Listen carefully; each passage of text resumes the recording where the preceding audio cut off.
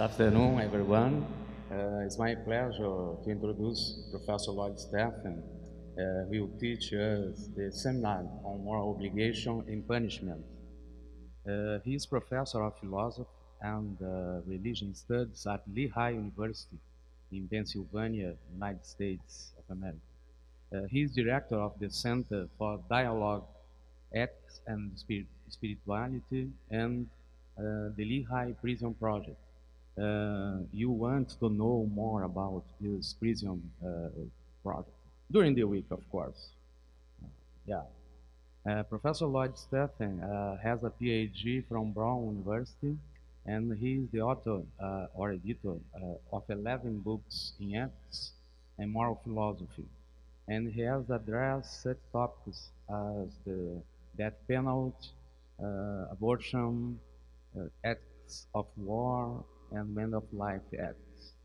His book Ethics and Experience, Moral Theory from Just War to Abortion, from 2012, lays out a distinctive nature law approach to ethics that integrates different theoretical approaches in ethics.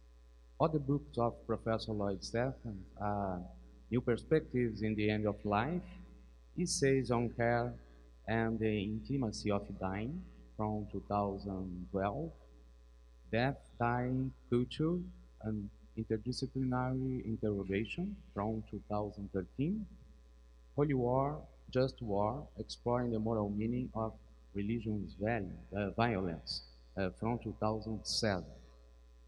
In this seminar, we will investigate on obligation and accountability, theory of punishments, and emotional factors that affect how we conceive responsibility, special, legal, and moral responsibility.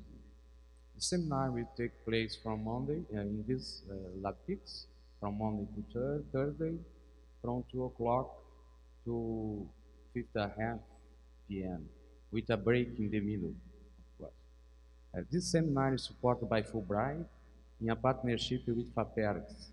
I would like especially to thank the Fulbright program for all support that enables us to get in touch with a specialist in the field about punishment and obligation, and to exchange experience and knowledge. Dear Lloyd, welcome at Unisinos, and thank you very much for the partnership and all support. So can you hear me okay if I talk here like this? You can hear me? Okay. Well, thank you for the kind introduction. Again, my name is Lloyd Steffen, and I do not speak Portuguese. I'm doing some things with Babbel, but I won't have it done by the time this course is done. So I will try to speak slowly. If you need anything repeated, I am more than happy to do that. So please slow me down and do what you need to get from me what you can. My hope is that in the, I should be louder. Okay, that's better. Okay, that in the week ahead, we will have a chance, beginning today, to have discussion.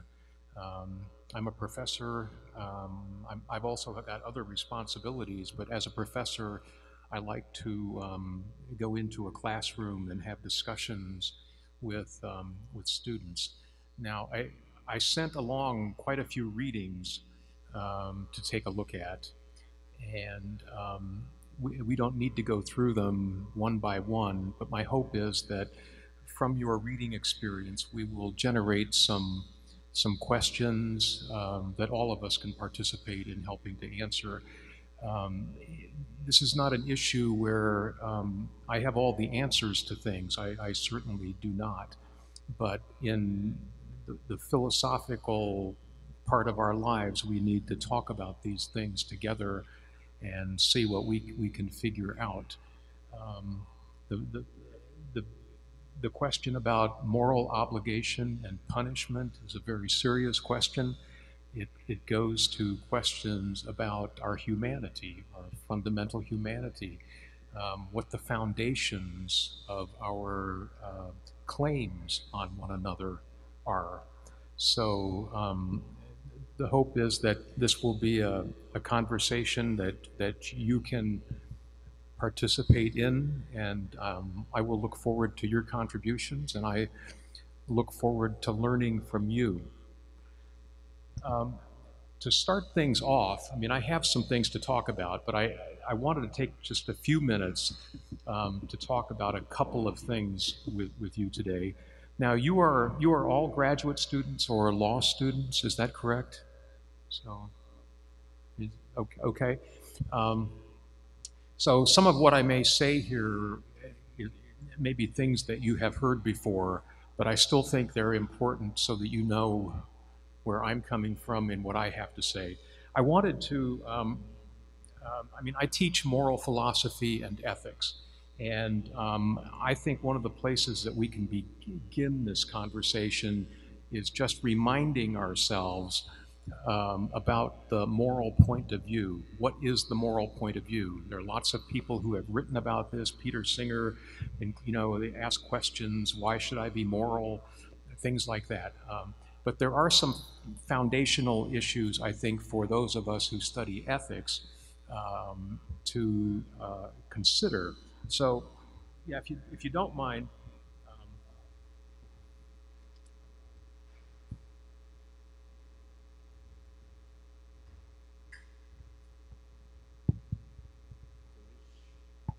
Oh, okay.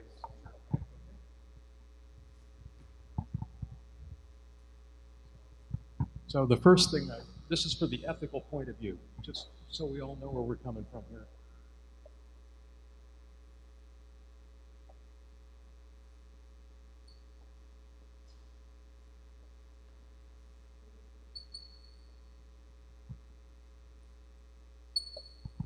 I have 4 different things that I would just remind you of, and then we can talk about these for a little bit.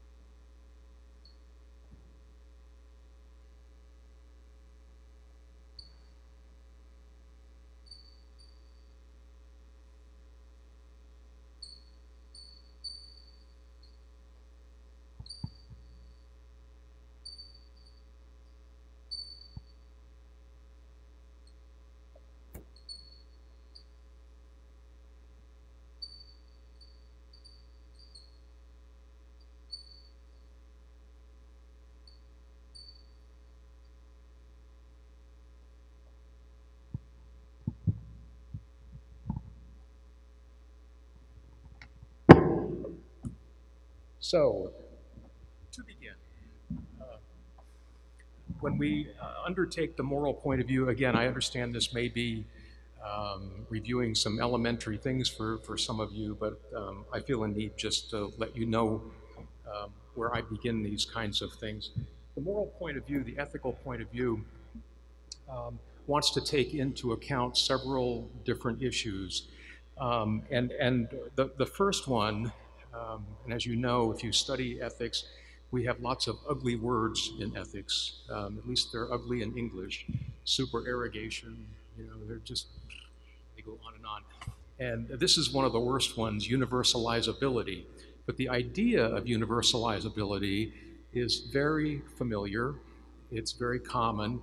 It's as common in one sense as the golden rule from the scriptures: do unto others as you would have them do unto you. And there are silver rules and platinum rules and different things. But the idea of universalizability is that when something is right to do, it is right for everyone to do. When something is wrong to do, it's wrong for everyone. So in considering an action, if you can justify it not only for yourself, but for everyone else, then you have a justification for doing it that we would say conforms to the moral point of view, and particularly to universalizability. Okay, this is where ethics, I think, in some respects, begins. We're trying to figure out why be moral and what makes up being moral, and the idea that what applies to me applies to you, what applies to you applies to me, is a very important aspect of the moral point of view. That's Kant. It's Kant, guess gave us our best notion of that. But universalizability, uh, you can find that notion going back to the Greeks. If someone has a vision of the good life, and the good life requires you to be honest and generous with people, the idea is that if it's good for everybody to be that way, not just one person or another person. And we figure out what is wrong to do when we don't apply the rules consistently like that. Okay? So, are there questions or comments you would want to make about that? Okay. So another aspect of the moral point of view is that there is a notion of impartial justice that goes on, that when we think about what is right to do, good to do, the fitting thing to do, that justice requires that we treat people equitably. We do not use accidental features of our humanity to give people advantage. Okay? So to be a white male provides a lot of advantages in contemporary society. And is that right? Is it a just society that gives more advantages to white males? And this is a question we deal with in the United States all the time. And the idea is that we want to have justice and justice systems that are impartial, even-handed, not allowing somebody's accidental features, their wealth, their gender, their religion, any of those features to allow somebody to have more rights or more claims on others than someone else. So it's an idea of equity. It's not always an issue of equality, as it turns out, but it's an issue of equity. In the United States, well, we've got lots of time to talk about things, but this is just one of the points that makes up again, the moral point of view. And when philosophers talk about impartial observers or going behind a veil of ignorance or something like that, they're making an appeal to this idea of impartial justice. So you will find this in Kant, you'll find it in John Rawls, in contractarianism. My goodness, you'll find it in utilitarianism, at least in rural utilitarianism.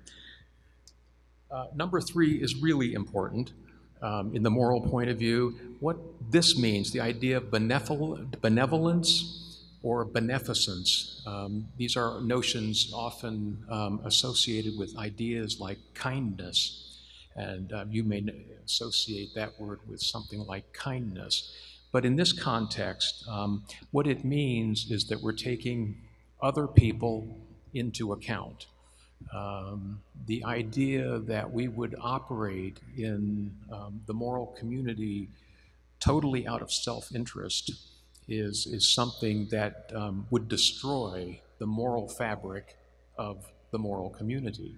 So benevolence, taking other people into account, becomes vitally important as we talk this week about the role that sympathy or empathy play in the moral community, or ideas about fairness in treating other people, or paying attention to, when wrongs are committed, when we want to pay attention to victims, and we also want to pay attention to the situations that offenders find themselves in. These are issues that go to benevolence, okay? It means to take other people into account.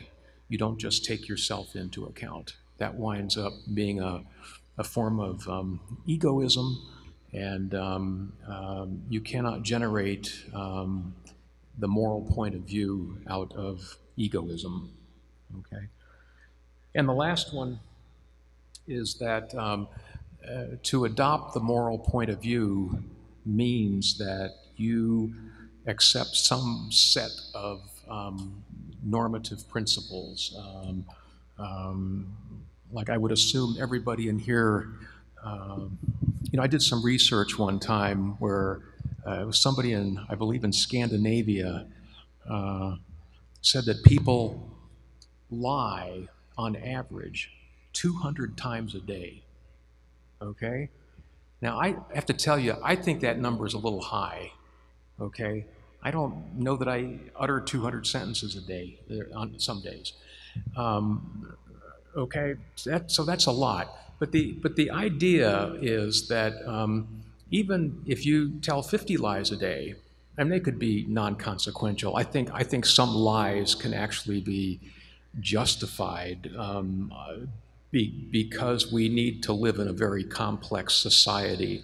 And if we went around telling what we thought was the truth all the time, we wouldn't be able to function.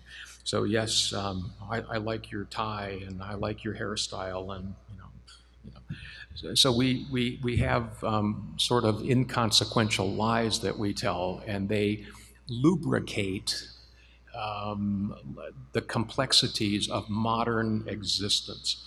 And I think that's what these researchers were trying to say with their 200 lies a day. But even if you tell just 50 lies a day, anybody who tells 50 lies a day knows that telling lies is wrong, all right? And how do we know that? We know that because mom and dad brought us up to tell the truth. We took ethics courses where we read Kant, and Kant says, don't ever tell a lie. We read Mill and the utilitarians, and they will say the same thing. They will say, don't tell a lie. We will have commandments in the scriptures about not bearing false witness against neighbors. So we're not permitted to tell lies, and we all know lying is wrong. So we have to figure out at times how lying might be justified. But the thing is, when we set up normative principles, we will include things in it like we shouldn't tell lies. And reasonable people of goodwill will not disagree with that statement. That said, there could be occasions when maybe a lie is justified, okay? Now, maybe you don't believe that, and we'll have to have an argument about that, and we can do that. I'll look forward to that, but people need to have a set of moral principles and normative principles, and a lot of those principles are things that we widely accept. They would be things like keeping promises, honoring friendships, telling the truth. Nobody wants to be lied to. When you tell a lie to someone, you're treating them as if they're not worthy of being told the truth. And there is a good reason to condemn the idea of lying. But not all lies are the same, and the reason the moral life winds up being complicated is because things are not the same one situation to another, and it doesn't mean we can't have overarching principles. I'm not a defender of moral relativism, but I'm also not an absolutist. And of the two, I think absolutism is the more dangerous than relativism. And that's because my students all are relativists when they come into my ethics class.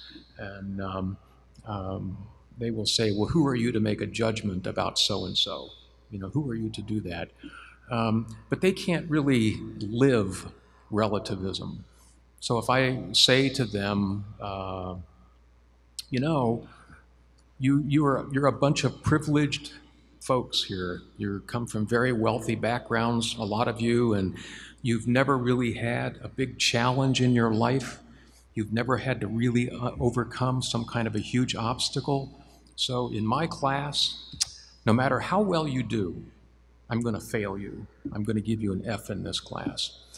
And my relativists who are sitting out there who are saying, well, there is no truth, there is no this, there's no that, everything is relative. They will say, well, you can't do that. And I'll say, well, why is that? And they will say, because it's not fair. Fair? Where does that come from? What does that mean? And the appeal to, I'll go to the dean, I'll go to the department chair, I'll go, I'll have my parents call the president.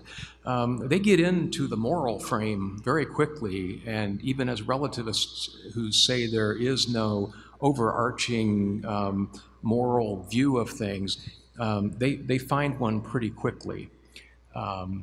So the thing about relativism is that as much as you might want to defend it, you can't really live it. I haven't found people who can actually live in accordance with relativism. Absolutism is a different kind of problem. A moral absolutist will often wind up bringing about the very thing that he or she is saying they're opposed to. In the United States, the abortion debate has become like that. It's a very contentious issue. I suppose it is in many countries and in different cultures, but it's a very serious issue in the United States. And we've had murders that have taken place outside of clinics where women will go for abortions. And there have been bombings at abortion clinics. And the irony of that is that the person who raises a gun to shoot a doctor going to work, and I met the widow of one such doctor. I was on a committee with her for a while. The people who do things like that are absolutely convinced of the rightness of what they're doing. But when they plan to blow up a women's clinic, who are they putting at risk? They're putting at risk women who are pregnant.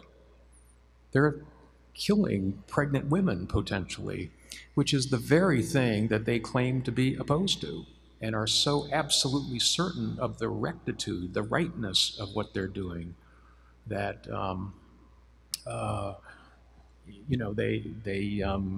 they will proceed to think about a bomb or a shooting or something like that. So the set of normative principles, there can be disagreements about what those are, and there can be some play in all of that. But I think overall we would find some things that we really could have agreement on across cultures. Things about telling the truth, keeping promises, treating other people with respect, having some sense of equality in the workplace, and on it goes. We could fill in a lot of the details. And I think a set of normative principles will in general avoid the difficulties of relativism on the one hand and absolutism on the other hand.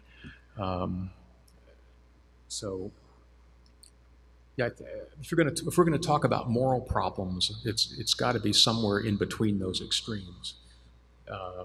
You can't call something murder and then claim to have a moral problem with it.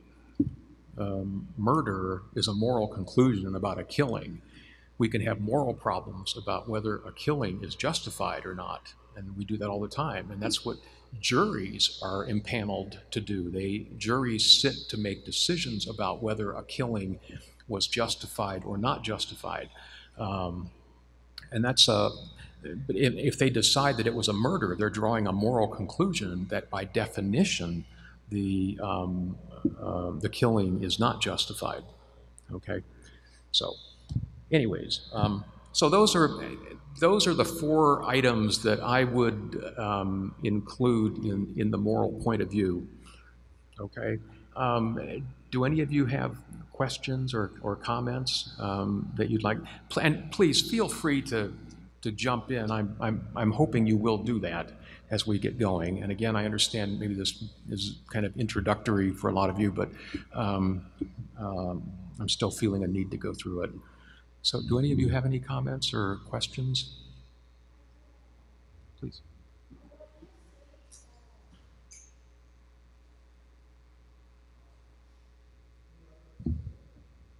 Oh, I'm sorry. Thank you, Professor. When you say a lie is something that we shouldn't do or think about it, at least, you're including on lying the fact that people are omitting something. They're not telling the truth. Yes. Right. But they're not lying. They choose not to say anything. Yes. Is this a lie for you, or it isn't? Well, it's a good question. Aquinas, remember, good Catholic institution here. Thomas Aquinas, somewhere in the Summa, he lays out 7 or 8 different forms of deception, right? And for me, just to tell you an untruth, like it's snowing outside. Now, you know that's not true, and you know I'm lying, and my utterance is a false utterance, and I evidently did it to try to mislead your belief about something, right? I can mislead your belief in all kinds of ways, and that's what those 7 different things in Aquinas are about. I can mislead your belief by silence, and that's, I think, what you're getting at. There are different ways to do that. I could mislead your belief by agreeing with you about something that I know is not true. I mean, you could be mistaken about something, and I could agree with that and reinforce your false belief. And that would be a form of deception on my part if I did that intentionally. I want you to believe something. You believe not P, and I know P is true, and I say, yes, you're right about not P being true. So I'm contributing to your false belief. So there are different, I don't remember all 7 of them, I'd have to go back and look, but yes, there are different ways to do that and carry that on. That's a good question. Yeah. So, sure.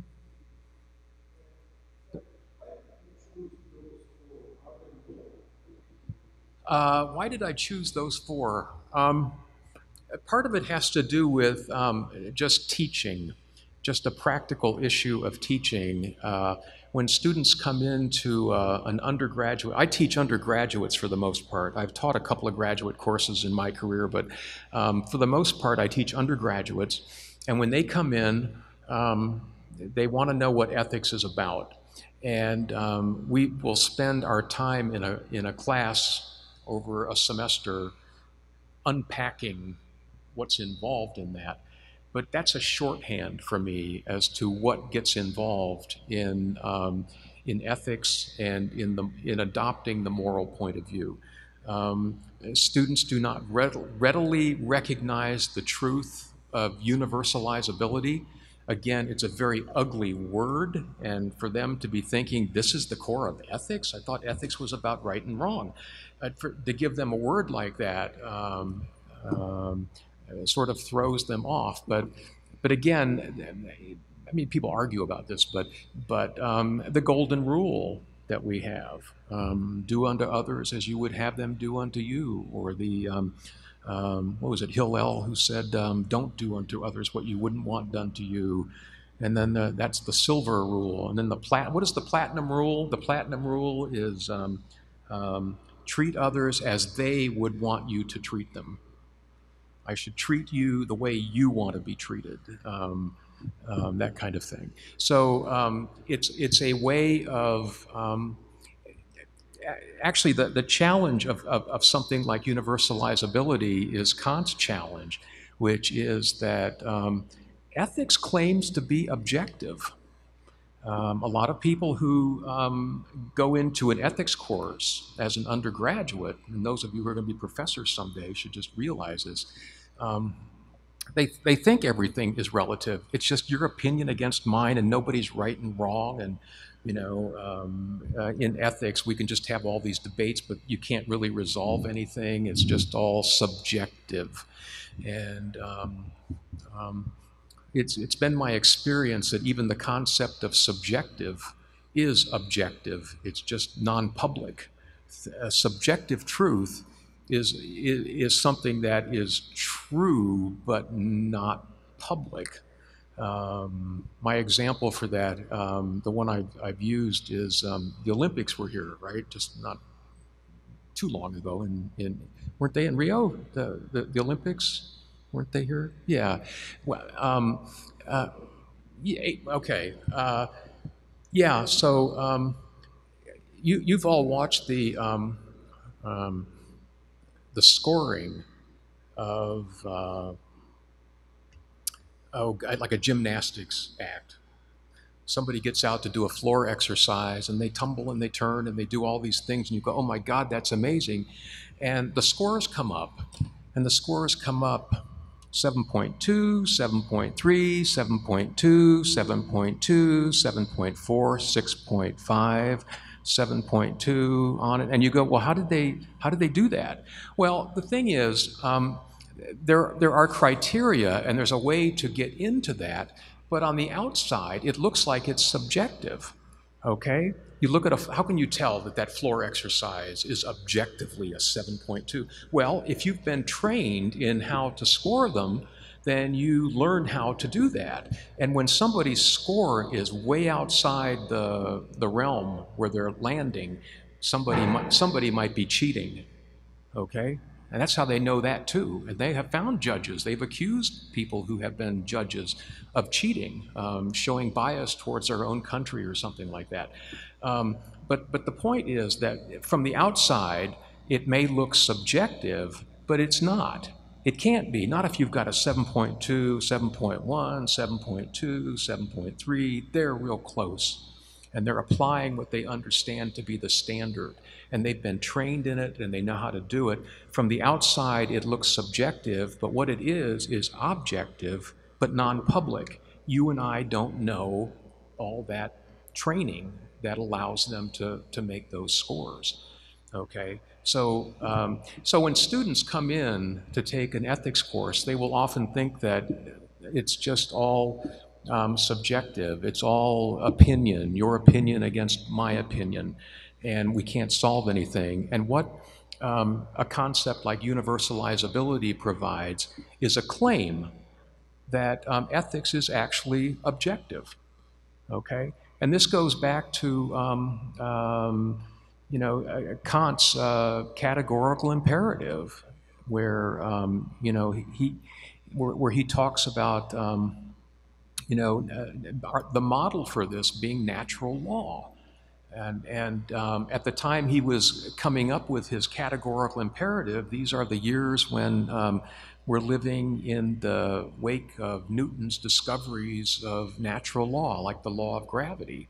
And what that law was that gravity is the same in London as it is in Rio de Janeiro. Gravity functions the same way in Cape Town as it does in Philadelphia. That it's a constant, okay?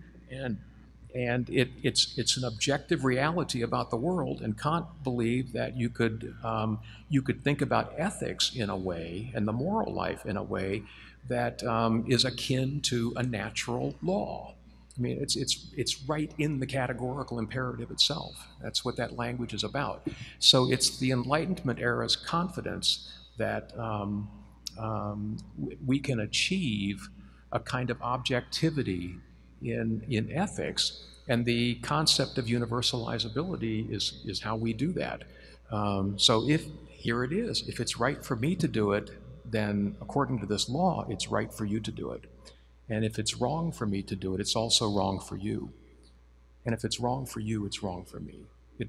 Okay, it applies to everyone, just the way the law of gravity applies to everyone. That was the model in the Enlightenment era, okay? You know, what we do with contemporary physics and applying it would be a whole different thing, wouldn't it? But at least we have the Enlightenment model for keeping us clear on that front. Okay? Other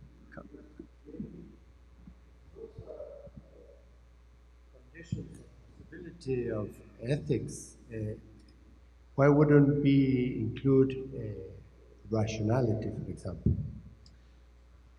Well, I guess that's a good point. It may be that they assume rationality, I guess. I think that would be my response to that. You can't have an appeal to universalizability without the capacity for recognizing that it's the case and that it makes sense. So, yeah, I wouldn't have a problem. I mean, you know, ethics does want to claim that reason and rationality are fundamental to the moral life, and I would argue that in my own ethical perspectives, that's always a part of the discussion. So, yeah. So I don't mean to discount it at all. As a matter of fact, I think it's so fundamentally important that it just informs everything else that's going on. So I guess that would be my response. But not a bad thing to keep in mind. So, other questions or comments just about getting underway here? So, anyone?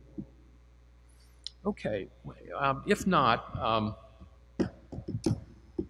right. So,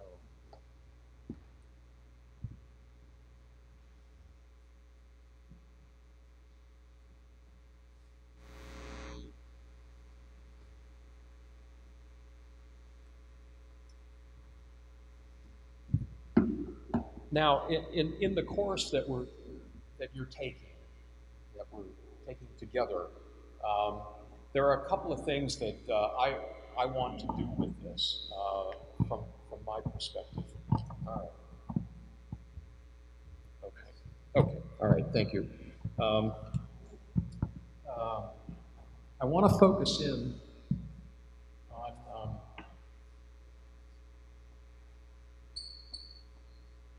obligation, and punishment, and I'm just going to call this. It's more of a catch-all, but I want to call it emotions, etc. Okay. So, so what we're going to do in the class, and these are, I just want to keep some ideas at the forefront so that we can keep ourselves focused on some topical issues. So when it comes to obligation, what kinds of things are we talking about? Anybody want to throw anything out? Well, we could think about something like accountability.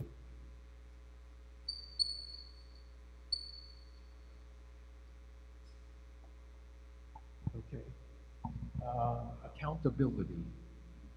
We could think about something like responsibility.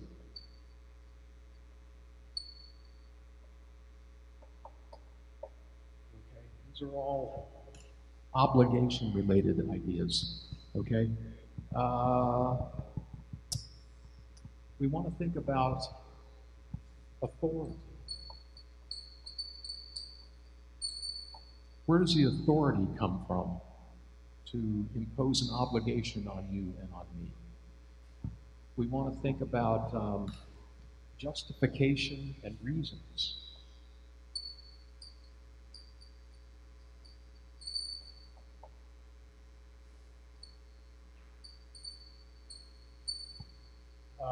we might want to give some consideration to religious issues.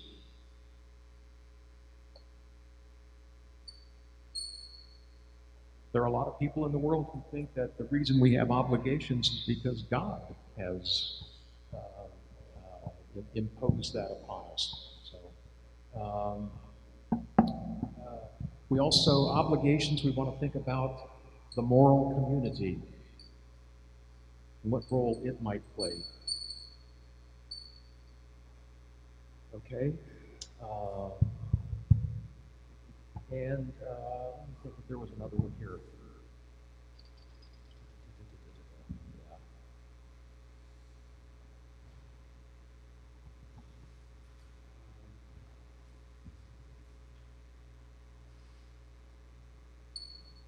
Might think about apology. This could fit other places, and there are interesting issues that come up around responsibility because we have the reality of diminished capacity for some reason. It's kind of a legal phrase that gets used for it, but how responsible is a person that we might be considering punishing if they're the victims of a mental defect, or they have experienced so much disadvantage in their life that they sort of don't know how to act in civil society.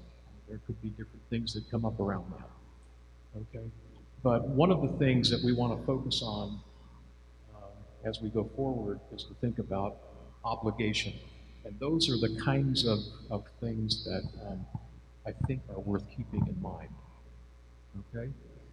Do you have any questions or comments about those, or additions, or other things?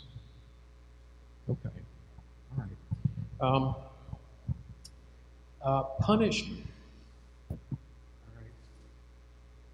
I'm sure, was this the idea that got a lot of you into the class, to try to figure out the punishment piece of things?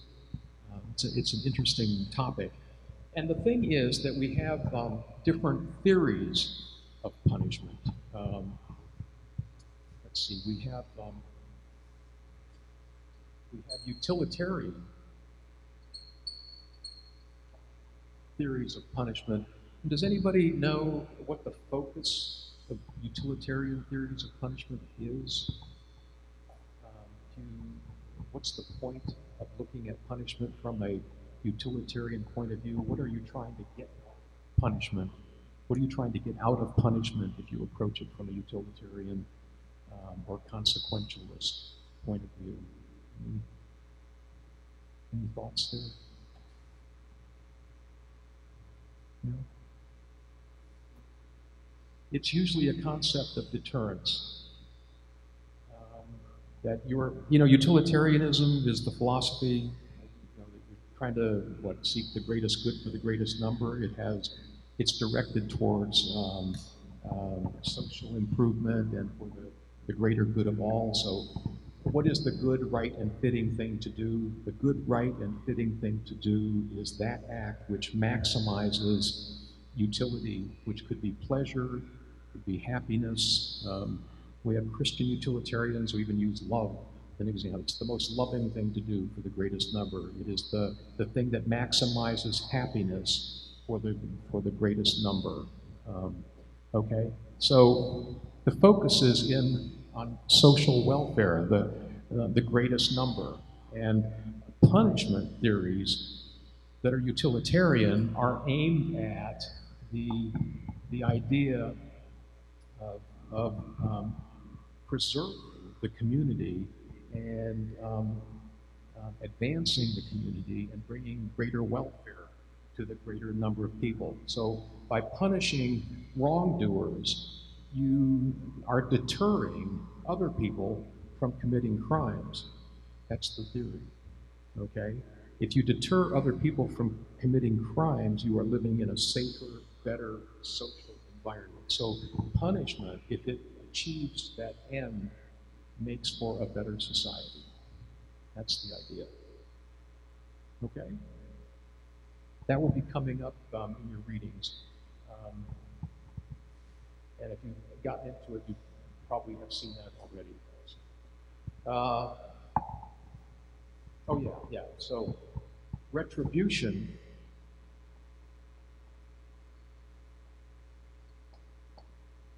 is another way of coming at the question of punishment.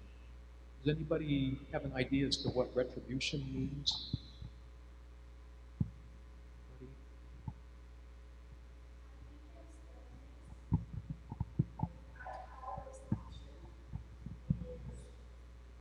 Instead of punishing someone, you try to solve the problem when between two people, and you, for example, I get your car, and I have to convince you about it. So I get your car back, and what I do to solve the problem, because I cause bad things to you, so I need to do something to solve this problem. It is something like this. Yes, I know. There are two words here, and there are two different notions here. And I'm wondering if maybe what you're talking about is this other one, is restitution. Now, I told you, ethics is filled with ugly words, right? Okay, here we go. So, retribution is kind of what we associate with the idea of an eye for an eye. So retribution. See, if you stole my car, eye for eye thinking means I get to steal your car. Okay, it would be that kind of thing. Retribution, and it is associated with that people. The word that's used in philosophy to describe this is the idea of desert. This is not desert, dry areas. This is desert. This is the idea that you get what you've earned, that you get what's owed to you in virtue of what you've done. So if I perform some kind of a criminal act and I steal money from you, on retribution, I should be punished for that because I did something wrong, and the desert, this is what I am owed by the society uh, for doing that. The classic language we use about this, and again, this is language you will find in Kant, is the idea of an eye for an eye, a tooth for a tooth. It goes back to it's a very old notion. It goes back to the Hammurabi Code and all sorts of things like that. And it originally, I mean, retribution seems like kind of a harsh thing for us to think about, but it was originally a reform because what happened in the old days was that if you got in a fight in a bar, all right, and you knock somebody's teeth out, and you belong to a certain tribe, and the person that you injured belongs to another tribe. The way this got resolved, and this is prior to Hammurabi, this is a long time ago, is that my tribe would fight your tribe, and because of a fight in the bar, there could be 60 people dead by the time we're done with this. My people fight your people fight mine. And the idea that came about with Hammurabi and others, and you find some of this in the Hebrew Bible, the Old Testament as well, but the retribution notion individualized this, so that if I get in a fight with you in a bar and I knock your teeth out, retribution says that we don't have to get the clans on each other. This is a matter between me and you and the government can come in and kind of adjudicate this or settle this or find some kind of solution to this problem where I, the person who caused the harm, will receive a harm for doing that. And again, is there a deterrent effect in that? There could be. There could be. But usually people who talk about retribution are really talking about the idea that you're taking on the consequence of being a wrongdoer. And you earn, that's the desert, you earn a kind of retaliation, and it usually comes in the form of pain. If I steal money from you, I steal your car, I'm causing you pain. And the idea is, can we devise some kind of punishment that provides an equivalent kind of pain for my having done that wrong thing? Okay, so it is a notion that's often referred to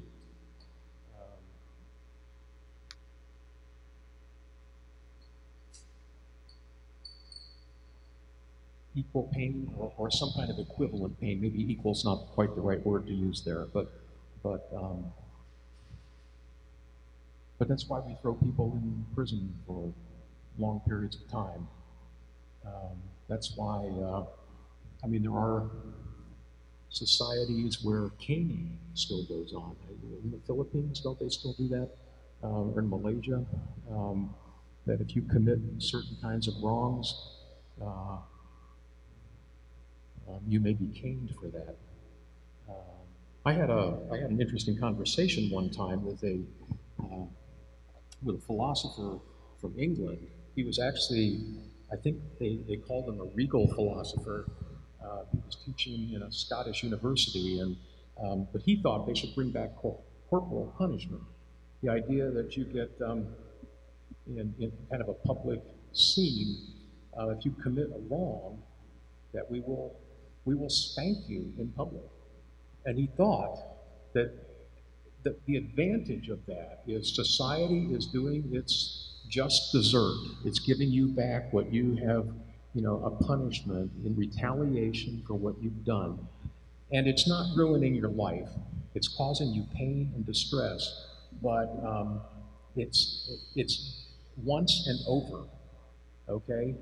You may not be able to sit down tomorrow, but a week from now you're back at work and your life goes on. You're not stuck in a prison for 10 years. It's an interesting idea. Most of us think of returning that kind of pain or even literal eye-to-eye stuff as barbaric, actually. And I don't, there was a reading that you were given, I don't know if you got to, I think it was one of the things I did. It's toward the end of the week, but I do tell the story about this situation, was it Saudi Arabia, where a man blinded a fiancée with acid, and she went to the Sharia court to ask the court to see that the assailant was likewise blinded with acid as an equal punishment. That was the desert and the equal pain in response to what was done. And there was a big human rights outcry about that. The idea that the court would sanction acid being poured in somebody's eyes to blind them as a punishment for what they had done, it didn't seem to be a fair punishment. But it does take literal eye for an eye thinking. Gandhi's the one who said, if we observe eye for eye ethics, pretty soon everybody's blind. And so we don't do literal eye for eye, tooth for tooth punishment. We try to find some kind of equivalent that imposes a painful desert upon an offender. Okay, and it's usually prison. There are some countries that have the death penalty and do things with that, but usually we're talking about prison and that. Okay. Restitution.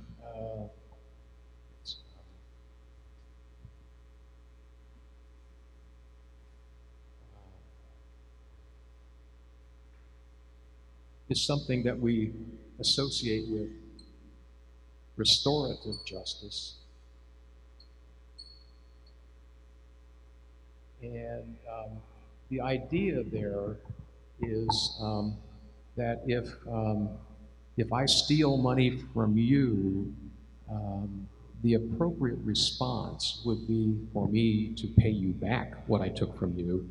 That's the restitution.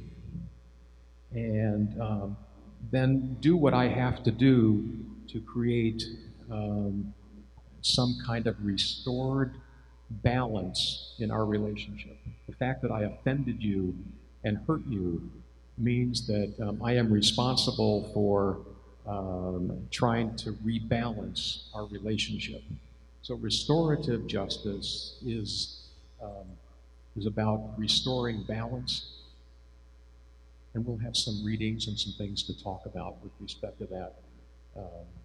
And this is something that's trying to get away from retribution and from utilitarian or consequentialist theories. There are a couple of others that, again, these are theories. There's a natural law theory of punishment. I'm not going to say too much about that right now. It's actually one that I operate in, and I'd like to spend a little bit of time when we get to it explaining why I think this is a good way to go. There is also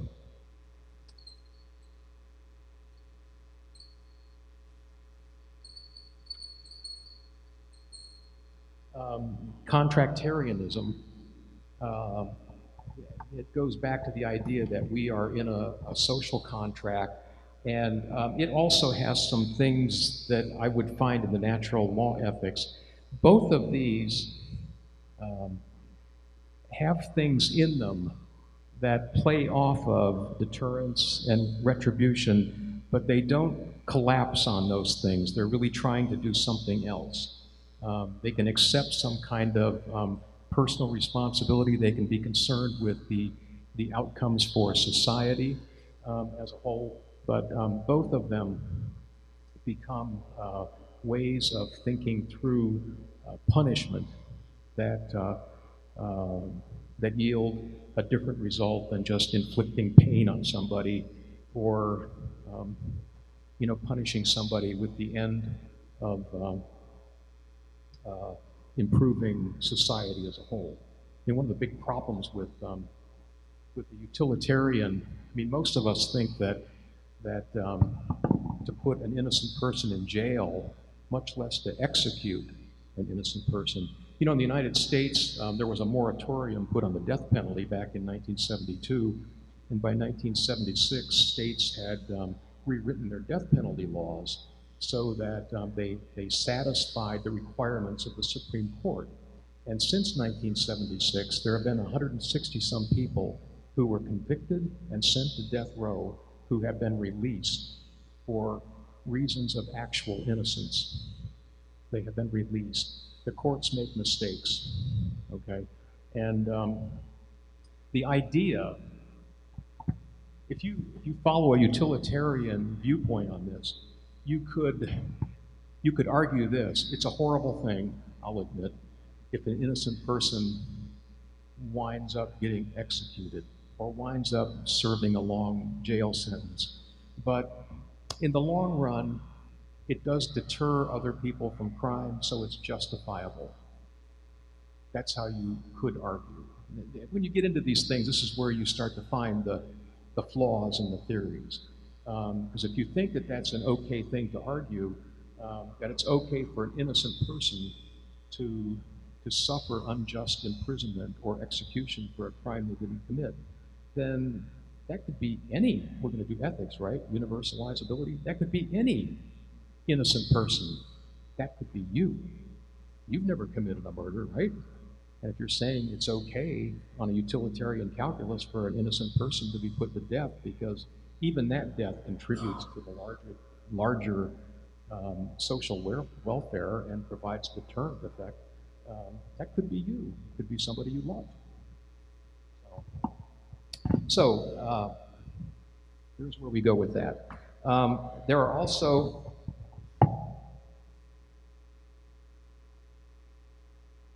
vices and virtues. that get involved. Virtue ethics, sometimes we talk about this in terms of axiological ethics. They're different, again, ugly words for it, but the idea that a virtue is an excellence of the soul, and justice is something we want to play off of, and this also can come into play. Aristotle has some interesting things to say about retribution, but what I believe he meant by retribution was some kind of restoring of societal order, and not just inflicting pain on somebody to give them their just deserts. Okay. I'm just wondering, should we take a break? Did you want to do that? How are we supposed to do this? 3 o'clock? 3:30? Okay. I mean, I keep going for a little bit here. Do you want me to do that, or? Oh, well, let me just do this little piece of it then. There's a whole group of concerns over here that are relevant to our discussion, that are going to come up in your readings and in what we want to talk about. And there's a bunch of them. One of the major ones is resentment. When somebody does something to harm you, if somebody does something wrong to you, you resent it. You're upset about it. You could be angry about it. You could be.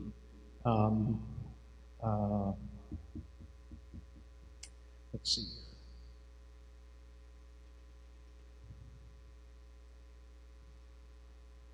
There are issues of empathy and sympathy. There are issues in punishment related to humiliation.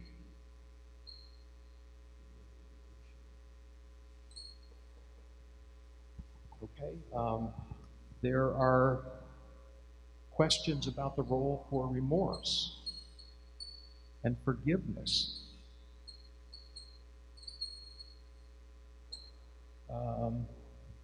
Let's see. Guilt. Yes, guilt. Blaming.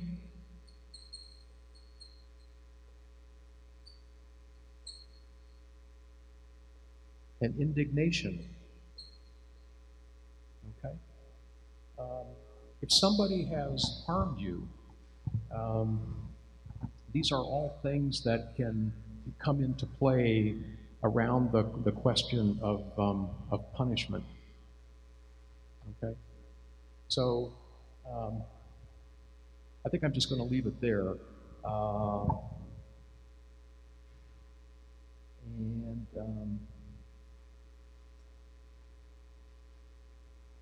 I think the point of taking a look at this is to try to lay out the kinds of concerns that we want to address in this, what's going to be a 4-day-long course. Okay? And some of our readings are going to focus in on particular aspects of this.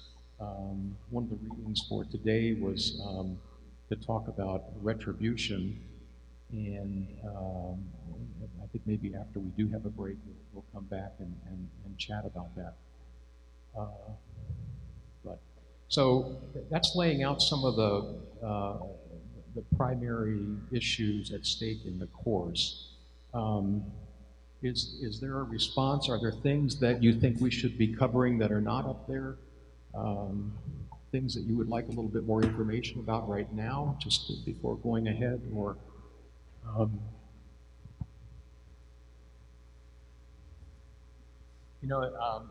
just to say this, in the United States right now, we just had a judge promoted to the Supreme Court, and it's been a very difficult and divisive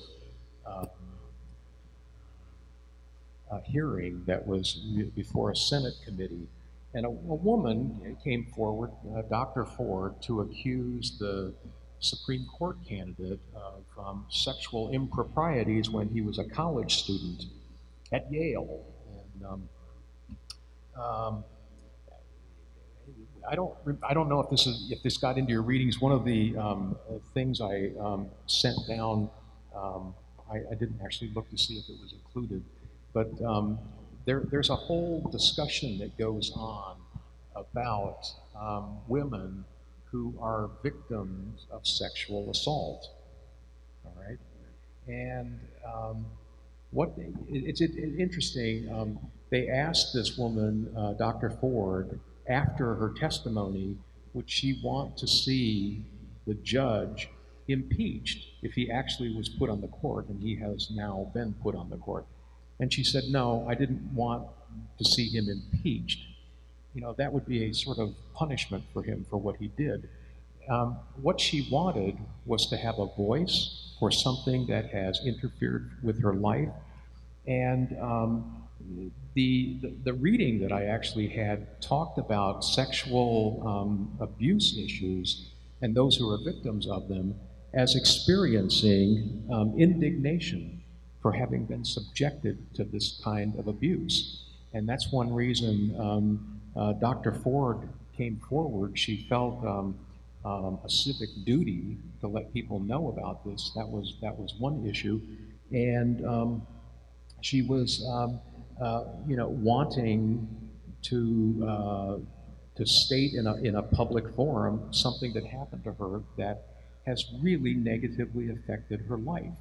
Now, she's overcome a lot of things, and she's a very successful person, but it lives with her, and those Americans who heard her testimony, everybody was riveted to televisions watching her testimony before a court where she accused, it was 30 years ago, but it was a college drinking problem. Our colleges are just filled with drinking, they still are.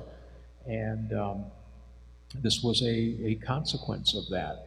And what she wanted was not to inflict some kind of huge harm on the judge. What she wanted was to express her indignation about what happened, and she wanted people to know about it. And she was hoping. I think she was seeking some kind of personal peace with it all. And the whole thing has been kind of a mess in American society, but and it's a very troubling thing. But the point is that when these kinds of assaults on human dignity take place, often what people want is an opportunity to express their indignation about them. Their dignity has been attacked, and they are indignant. That's sort of what that means. And the idea of expressing and finding voice after their voice has been crushed. And one of the scenes that she described was him putting his hand over her mouth, and she was afraid she wouldn't be able to breathe and that she would die. But that's also a way of silencing the scream and silencing the voice. And she has lived with that experience of being silenced all these years. And she sort of broke her silence, in front of a national audience. It was really quite a remarkable thing to see. And you couldn't watch that without believing that she had been sexually assaulted. I find that hard to believe that she was somehow making that up. People think she did. Anyways, that's just one of the things that's going on here. Are there questions or concerns you have at this point, or anything you would like to bring up? Please, I wish to discuss some problems about these main theories on punishment. For example, the utilitarian view, you mentioned the utilitarian, the consequentialist view of punishment. We have the problem that you could punish the not guilty person, or even you could punish the guilty person so hard. And in this way, you can think that this is unfair. Uh, in the retribution approach, we have some problem too. Uh, because when you punish something, we have the problem because the state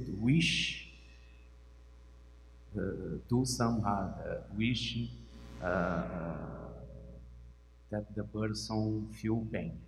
And also, it seems unfair. And the restitution view, we have a problem too. It seems so individualistic, so individualistic. Yes. Yeah. And the problem of punishment seems to be a social problem, not just a problem by two individuals, for example. Yeah. Just a quick response to that. The utilitarian response really would say that this is a social issue, that the focus of it should be future directed, and punishment is having an effect, a consequence, consequentialism. It's a consequence that is going to make society better and safer and reduce crime and all that. By punishing people, we're sending a message that we will not tolerate criminal behavior, wrongful behavior, and the consequence is that we will make society better. The retribution business with desert, is you're right, that is very much focused in on individuals. So it's, you know, I commit a crime and I have to pay, it's my just deserts, we say, for me to go to prison or for me to have some kind of punishment that you know, provides some kind of adequate social response for that. Is that getting at some of what you're saying or not? I think when we talk about the individualized nature of punishment, it really is something we associate more with retribution. And again, the advantages of both the natural law and the contract view here is that they want to pay attention to social consequences. They want to pay attention to the individual, but they don't want to collapse it there. They don't want to let either one have full say, that there are some bigger and broader issues at stake in how you would think about punishment in both of these perspectives. And yeah, that punishment, I think you mentioned punishment is an institution. And it's one of the things that we will have to keep in mind here, because punishment is set up in our legal systems to serve certain ends, and the ends that they serve are determined by what kind of a philosophy you bring to it. There are philosophical groundings for how a particular society wants to think about punishment and what the objective of it is. You know, I've been in American prisons. I've been on death row in America in 2 different states, and they're very unpleasant places.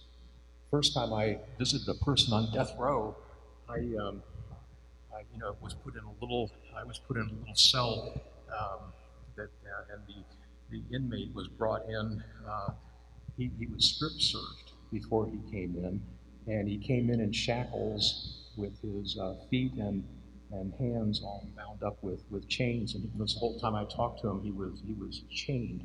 And the speaking we had, this was a very old prison, had like mesh wire along the sides of the glass window, and we would have to kind of turn and talk to one another through the mesh wire. Some places have phones that you use, and that the more modern places will have phones. But there's a glass wall and no contact and all that. So they're very harsh settings, even for people to go in and talk to somebody. And then there are prisons in the world that are not like that. And even in America, there are some prisons that they call country clubs, and they're for wealthy, politically influential people. But there are European prisons where, you know, the settings are not all that bad. It's probably closer to being in a college dorm than it is, not that I want to make a college dorm comparable to a prison, please don't think that. But they're not a harsh, savage environment, and in American prisons they often are.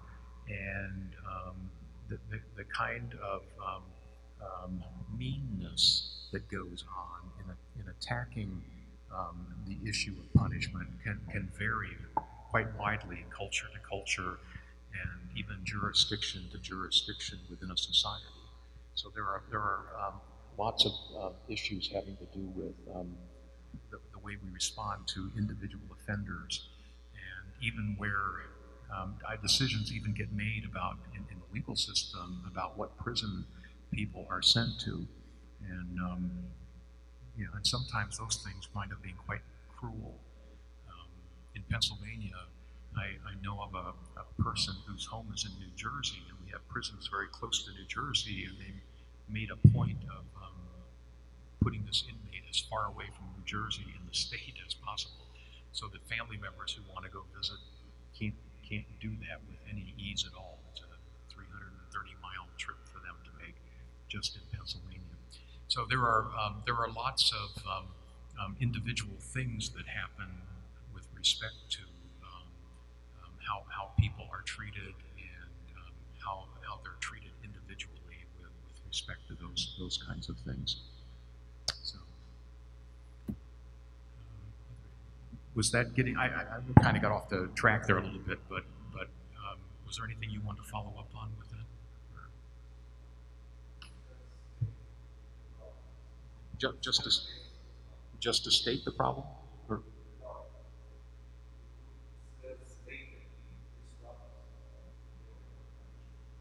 Okay. Okay. All right.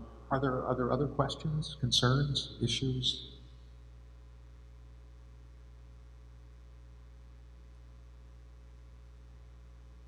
Well,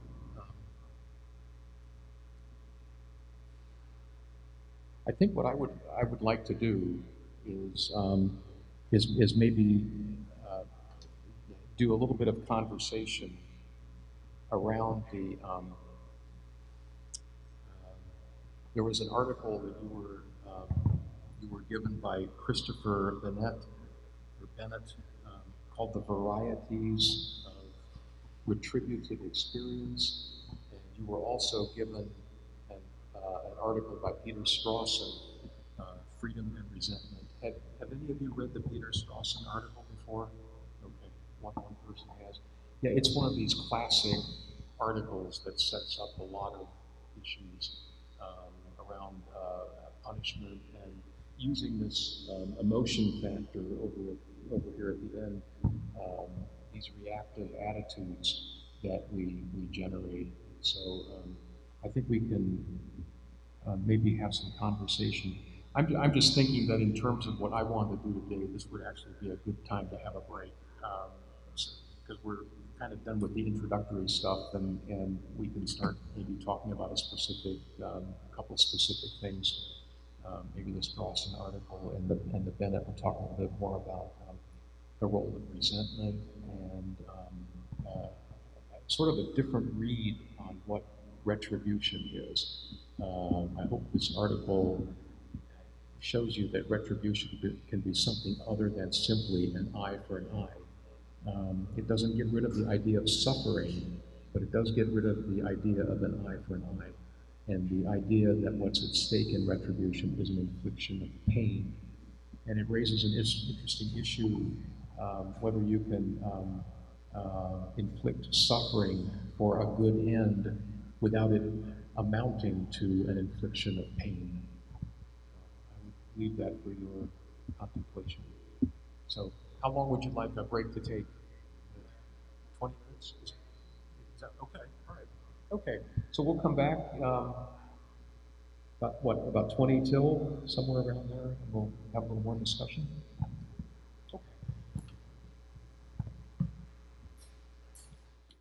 Okay, we're going to get underway. Um, One of the things that would be helpful for me is maybe to hear from some of you as to why you're interested in this course and doing this. Um, if any of you would like to share anything, just curious.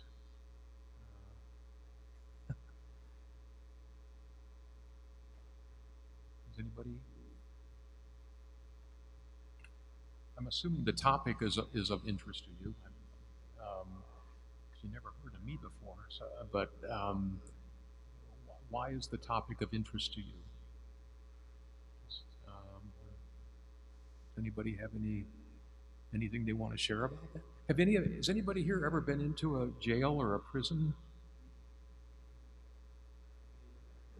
You want to explain that?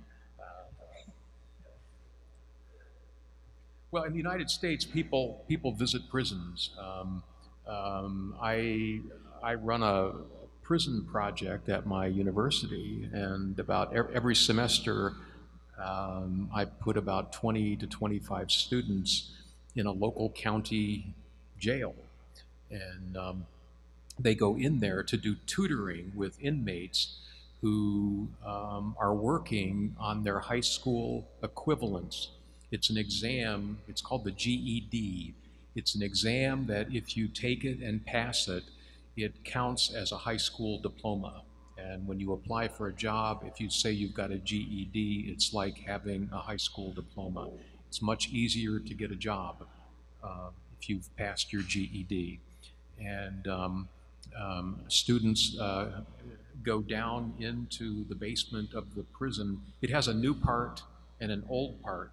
And the old part of the prison is 19th century. It's got old black stone on the outside, razor wire all along the top. I mean, it's a pretty intimidating place. And down in the school, the students go down and they sit at a table next to an inmate who may be working on geography or mathematics, algebra, things like the high school topics, social studies, history, science, different things, all the areas where they'll be tested when they take these exams.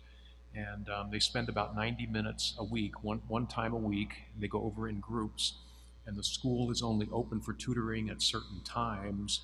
And getting things scheduled is very difficult because student schedules are so filled. But they do that. We've been doing this since 2008. And this project came out of a course I taught that was called Practical Justice. It was a service learning course. Do you do service learning things? Is that a concept you use around here? Well, the idea is that you will study a topic and you will try to find some kind of project that's hands-on in the community to do that corresponds with what you're studying. So it's learning and it's service. And I taught this course called Practical Justice that put some students in a local elementary school. Some were working with a health initiative in the area where we live and work. And then one was part of the prison. And the students who were involved in the prison really found it very meaningful to be going over there and helping out. And once the class was over, since I had these relationships built with the people in the prison, I just asked them if they would be open to continuing it. And I was originally going to try to set it up as credit bearing, where students would read some books about the prison system in the United States and about mass incarceration and things like that. The students didn't really want to do that. They just wanted to do the work of tutoring, so it just became a tutoring program. But it's had a big impact on them. They really do. I haven't gone down this year because my schedule wouldn't allow it. And the prison has cut back hours, and the one day I'm free to do this, I haven't been free this semester. This year. So, but I've been doing this for a long time, and the students really feel like they're doing something meaningful. And they do a lot of things in their college careers, but a lot of them, it turns out, don't think that some of what they're doing is all that meaningful. But this they do seem to enjoy. And it's had a, I've had students tell me it was the most important thing they did while they were in college. So that's kind of a nice thing. And I had a professor who participated in it, and when she left Lehigh University, where I work, she told me that it was the best teaching experience that she had, because the students who were there were really interested in learning, and they really paid attention and really worked hard. And a lot of the students that she had in her class were somewhat lackadaisical, they were not all that serious about their studies. And but the students she worked with in the prison were very serious about things. The problem is that prison in Northampton County in the Commonwealth of Pennsylvania has a 70% recidivism rate. 70% of the inmates who are in there are going to wind up back in there at some point. So a project like this is designed to work on that problem. And so anybody, so nobody here is, well, we have one exception. We've had one person who's been in a prison. Well, there are all kinds of ways to get into a prison besides committing a crime. In the United States, there are church groups that go in, there are education groups, there are people who teach yoga who go in and do things with inmates. There are classes. I have a son who participated in a federal prison teaching program at the college he was at in the state of New York. And my one son also was in Nashville, Tennessee at Vanderbilt University, and while he was there, he would ride his bike. It still drives me nuts. He would ride his bike out to the Deep River Bend prison, maximum security prison where death row is, and meet with a death row inmate every Monday afternoon. And so people do find their ways in to do things. There are churches that have contact with educators in prison, and most prisons have somebody in charge of what we might call community relations or educational opportunities, who will work to help people gain access so that they can run a program. There are lots of Bible programs. The churches are really interested in this, and there are lots of Bible programs. But we've had some students at Lehigh who have taught creative writing programs and things like that, who've gone into the prisons. So, yeah. So, like I say, it's been something that's been quite meaningful for the people who've participated in it. So nobody has anything to share about why you're here doing this? I'm just curious. I'm new to your country, and I know you had was it a former president who wound up in prison? We have a present president who may be heading that route himself. There's an investigation going on, but yeah. Goodness. No, nobody has anything. Okay. Go ahead.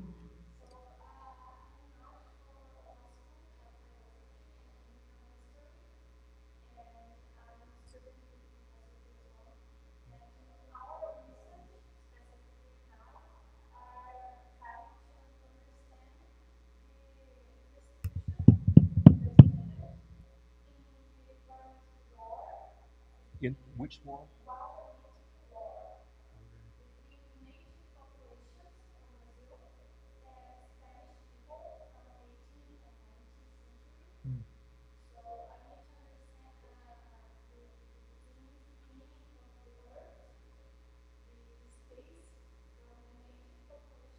Okay.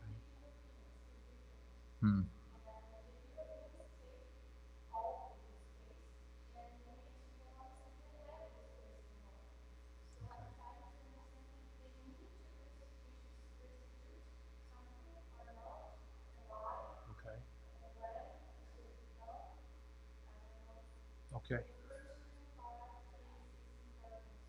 Okay. Very good. Thank you. Thank you. We'll see how that works. Well, you'll have to tell me at the end of this whether anything happened to enlighten you about that. I mean,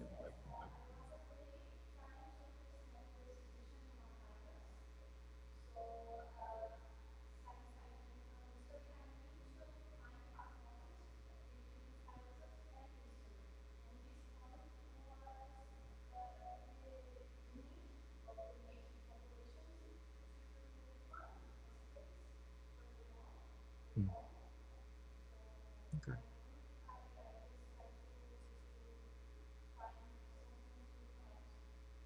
Okay.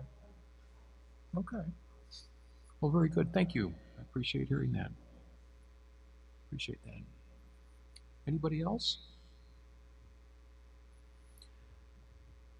Well, we've got there were a couple of articles that we set out.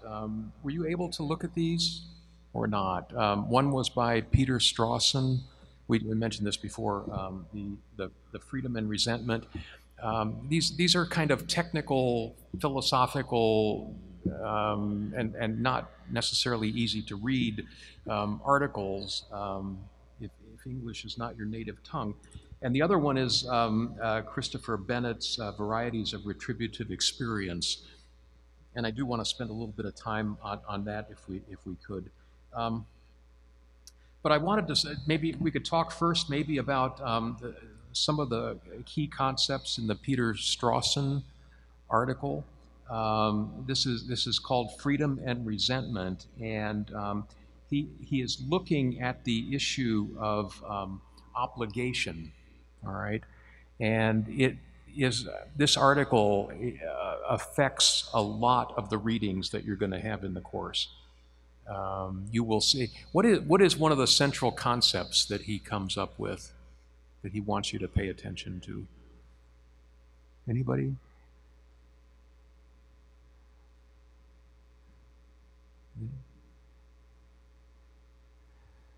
Well, do you need this up any longer? I'm assuming not.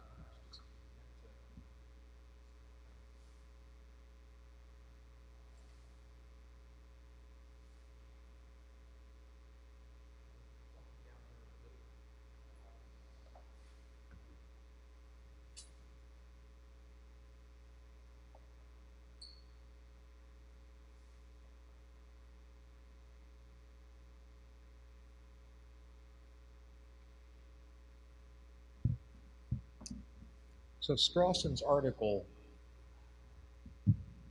talks about reactive attitudes. Anybody have a thought as to what that means? What do you got?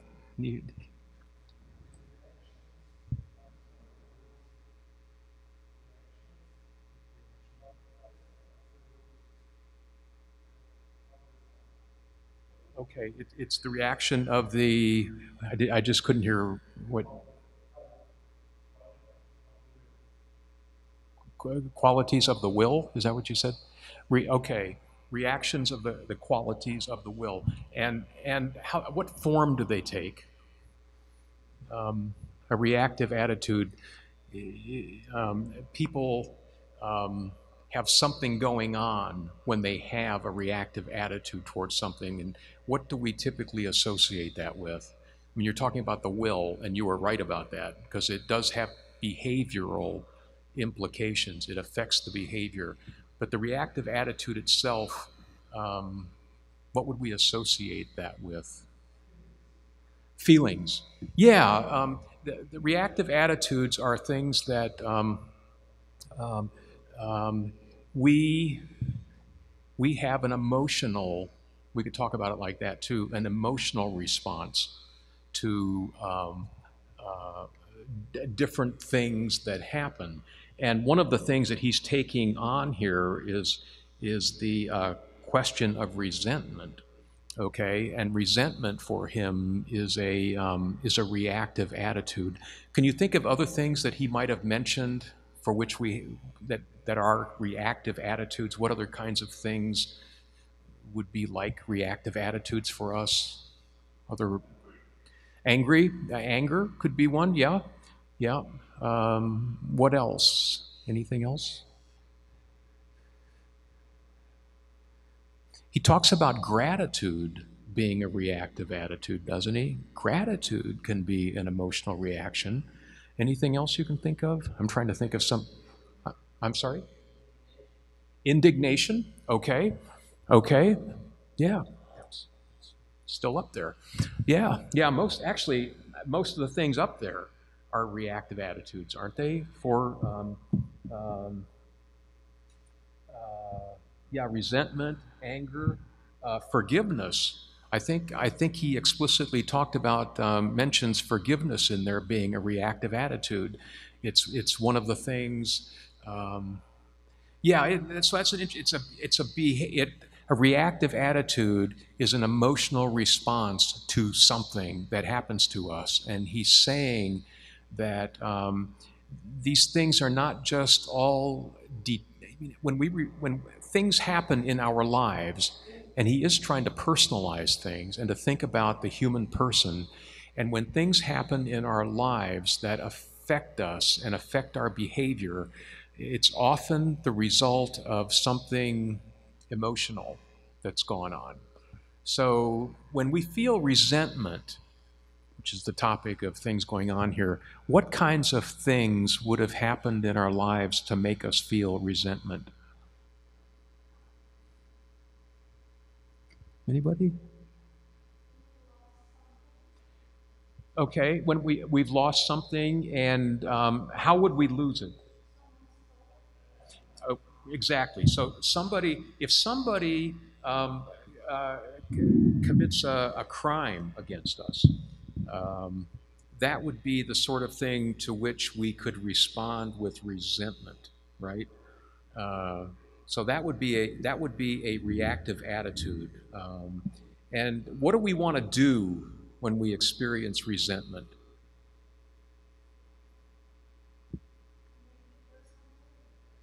We want to make the person do what? Pay. Yeah, we want to make the person pay. They have hurt us, and we have an emotional response to that, and it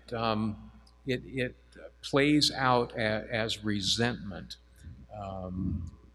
Does that make sense to you? Does that seem like it? Is that your understanding of how people work? That if somebody cheats you, somebody breaks a promise to you, somebody criminalizes you, they commit a crime against you, they injure you in some way, they harm you in some way, if a friend harmed you, would that hurt more than if somebody, I don't know, just walking down the street came and snatched your wallet or your purse? And would it hurt more if a friend did something to betray you, or do you think sort of impersonal or personal? How would that work? Any thoughts about that? Please.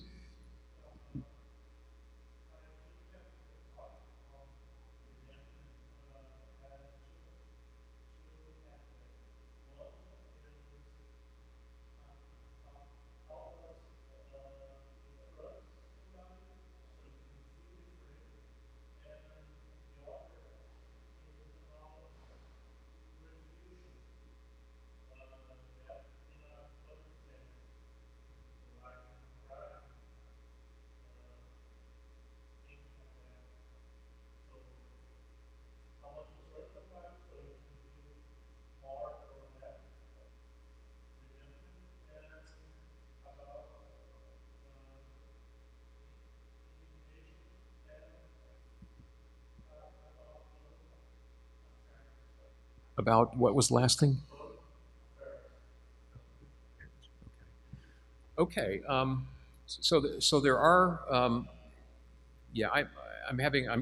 not catching it. I'm not catching every word just because, as I was telling Professor Dennis, I hope you're hearing me. I do want you to participate. I'm just having a little trouble up here. There's an echo in the room, and it sometimes interferes with my ability to catch every word you're saying. So I apologize for that at the front end. So if I ask you to repeat yourself, please don't be offended. But you were talking about the indignation piece of it, and the what was the first part of that you were? Oh, the threaten somebody. Yeah.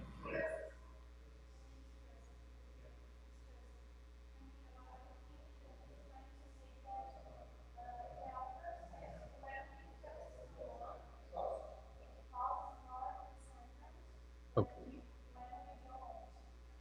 When we know somebody, it causes a deeper sense of resentment than when. Yeah. Yeah, I think that's what Strawson is arguing, that and this becomes a kind of model for us in thinking about reactive attitudes, because um, when you experience something personally, you understand what this emotion is, this indignation, this resentment, these they're negative emotions that you have, this desire for retaliation, to make somebody pay for what they did. And he is saying, I think, that we transfer, I mean, his word in there, I think, is vicarious. But it's the idea that we transfer this personal indignation that we experience and that we know we would experience from a friend betraying us. We transfer that impersonally to crimes that take place. And so I may be repeating what your point was, but I need to do this for myself too. Uh, we know what the hurt feels like. We know what the emotional reaction and our behavioral reaction makes somebody pay, that kind of thing, and we transfer it to crimes within society. Okay? So even though I don't know that so-and-so, I don't know personally the person who may have killed another person, when I read about it in the paper, I can get very upset and transfer that whole experience of indignation that I could experience as a reactive attitude, and place it on an impersonal kind of experience. And Strawson's point in doing that is saying that these emotional reactions are how we get around to thinking about questions of obligation and authority, and and ultimately questions of punishment. How do we want to establish punishment, and on what grounds do we want to do that? So the focus isn't just on abstract issues of violating the law, but the issue that resentment comes about, and you know, the title of the article is Freedom and Resentment. What's the role that freedom plays in thinking about these reactive attitudes? Does anybody have a thought about that?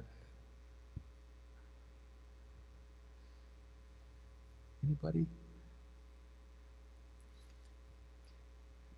Let me ask you this.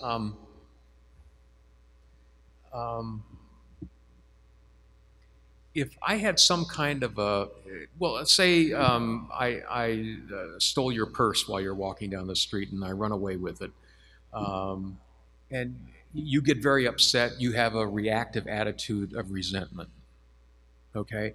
What would happen if I got caught, and they take me before the judge, and you're a witness, and you find out that I'm mentally retarded, okay?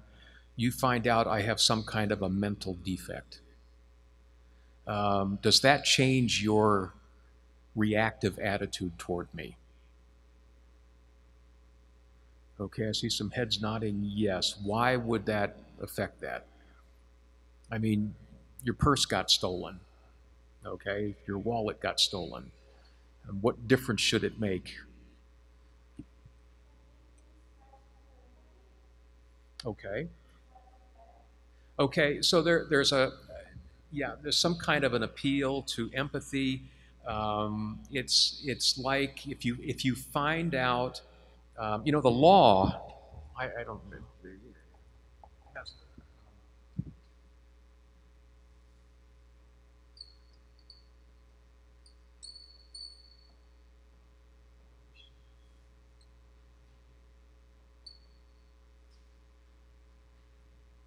The law has this idea of diminished capacity. That what does that have to do with freedom?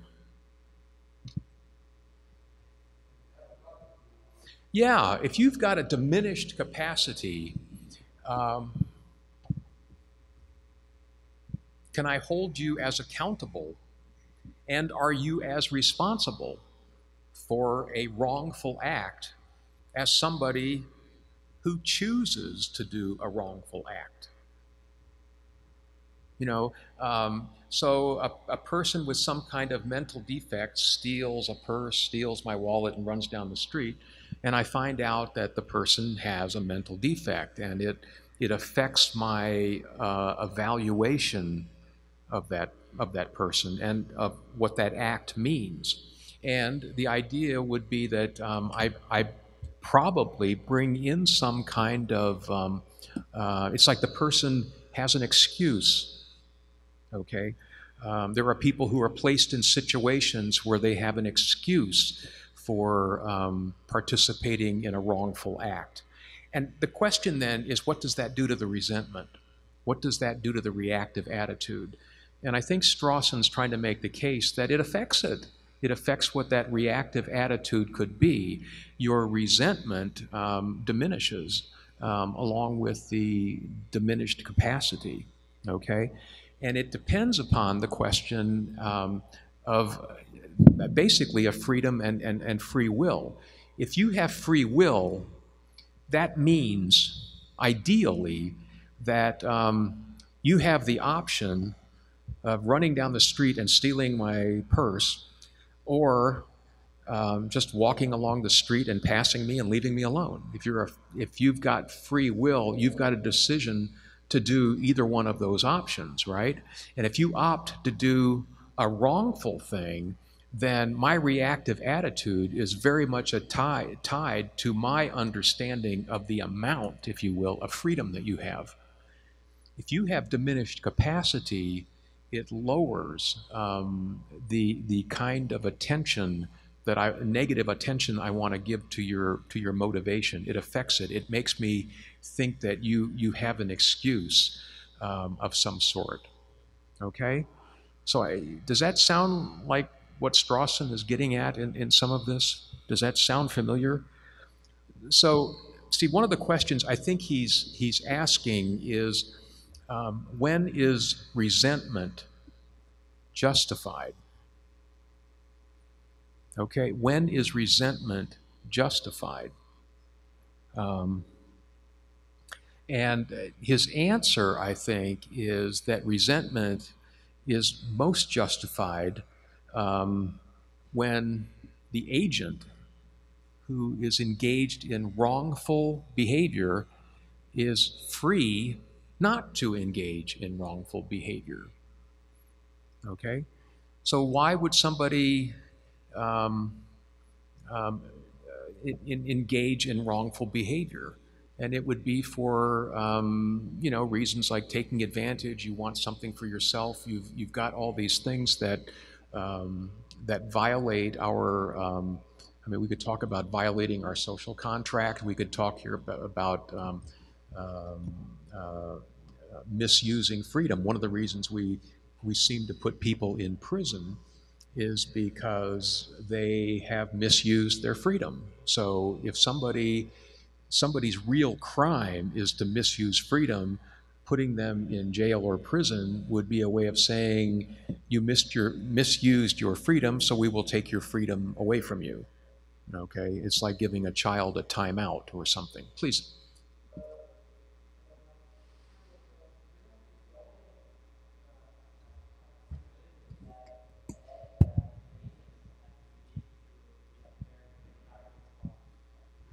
Start over. Like we are saying that there are some capabilities that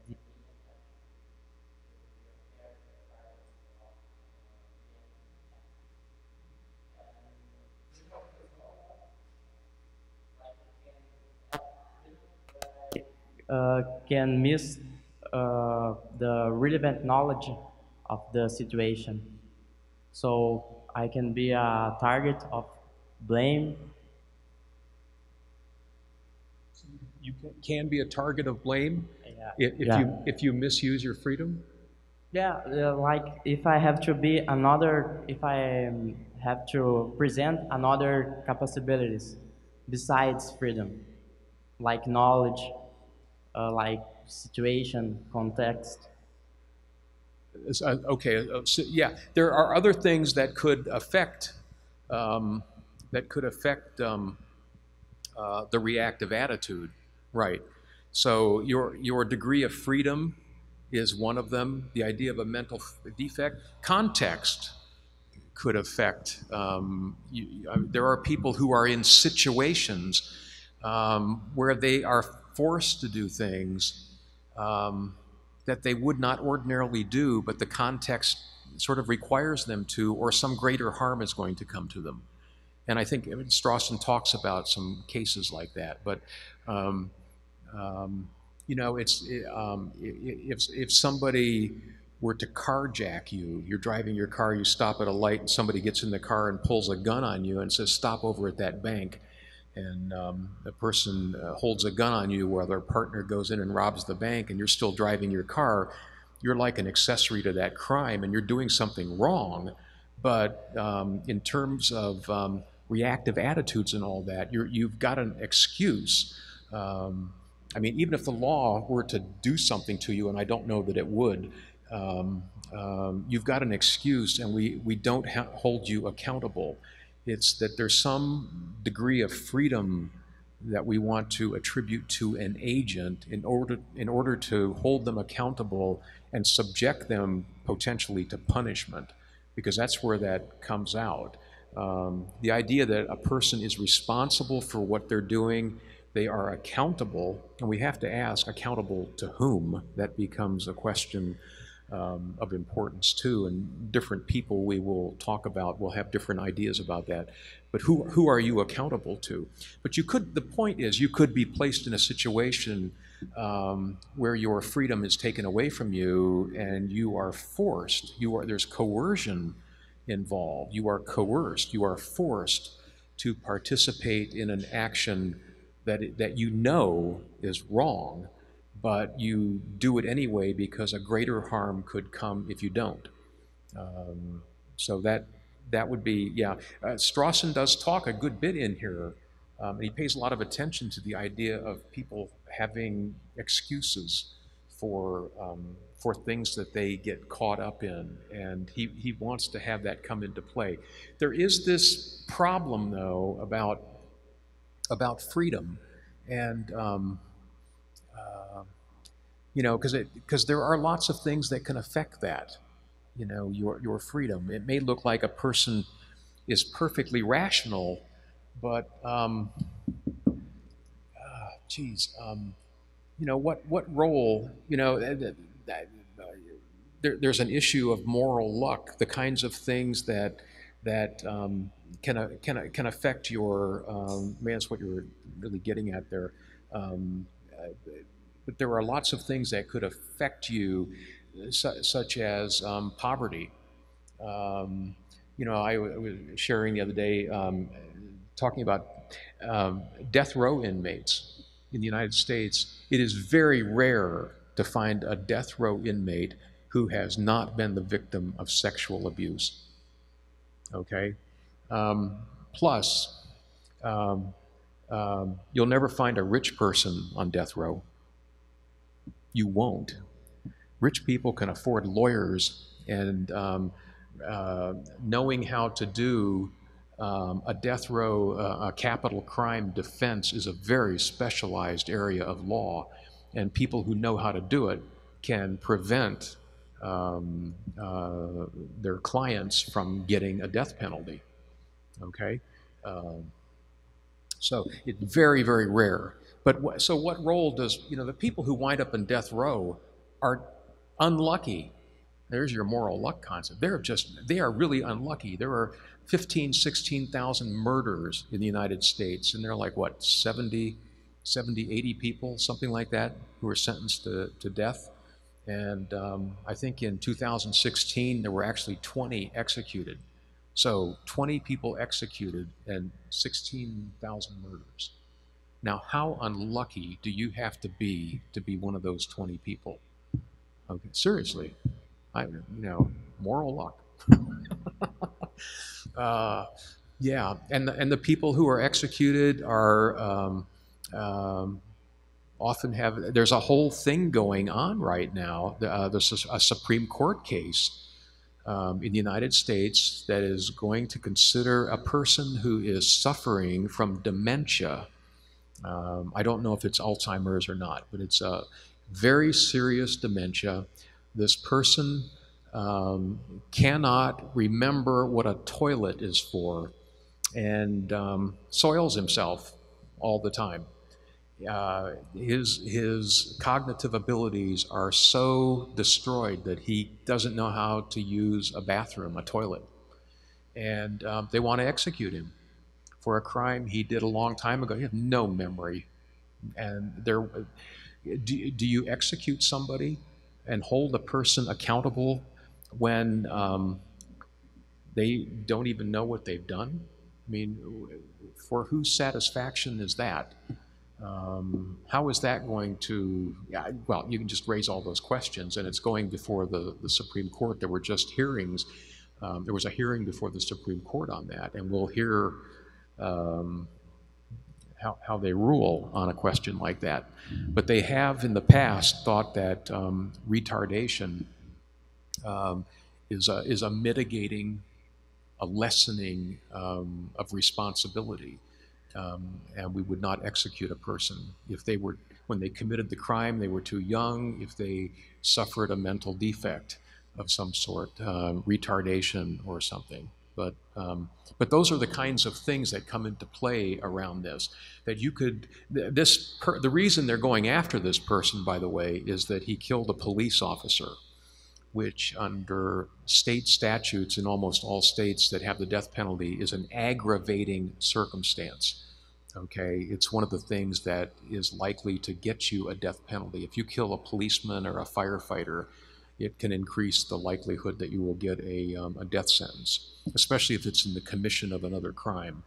So that's aggravated circumstance. So that gets into the legal things.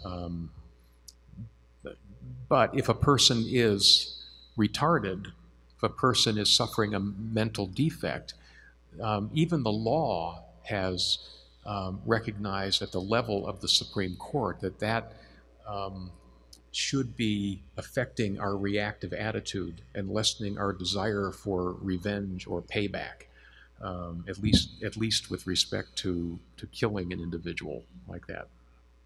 Okay, so. Yeah, if I make references to the death penalty, I know Brazil does not have a death penalty, but it's a reality in the United States, and it's something I know about. And like I said, I've visited death rows, and I've actually been a spiritual advisor to a death row inmate who can be very guilty. He committed a heinous crime, but I see him several times a year and spend some time talking with him, and yeah.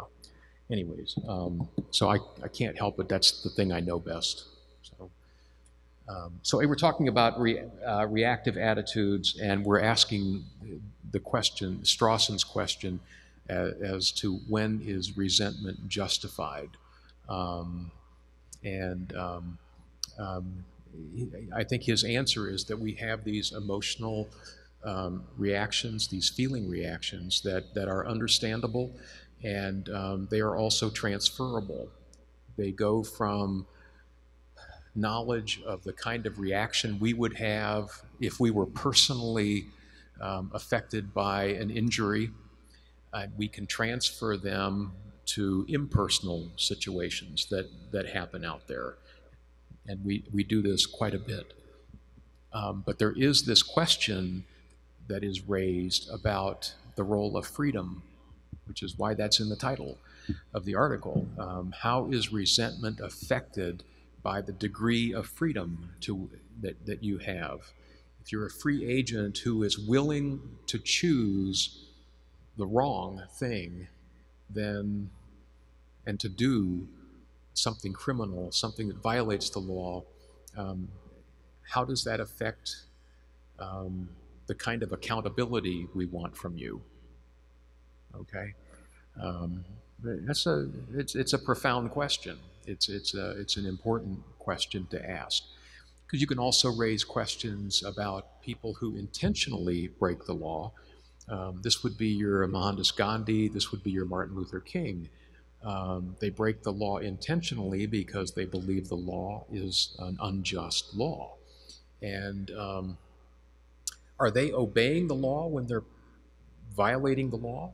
In a sense, they are, because they are willing to take the consequences of. So it's not like Martin Luther King, hid behind some bushes and shot county sheriffs in Alabama or something when nobody was looking. No, he went out in the streets, with a sign and walked down the street and got himself arrested and put in jail. He took the consequence of violating the law. And there are reactive attitudes about that kind of thing too. What if the law is unjust? How do we go about?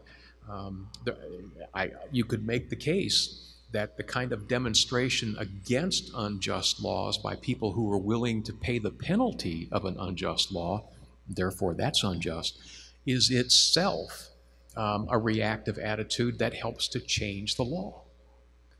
The fact that King broke the law and went to jail for it helped to get rid of unjust laws. Gandhi the same way. That you've ever seen the movie, you ever see the movie Gandhi, where he says to the, it's a great scene where he says to one of the British magistrates, the magistrate says to him, "So you think the British are just going to get up and leave?" And he said, "Oh yes, that's exactly what I think is going to happen." That's what happened. The appeal to conscience there. So there are different kinds of, reactive attitudes can happen in different kinds of ways. And forgiveness can be a reactive attitude. And that can play a big part in thinking about punishment as well. So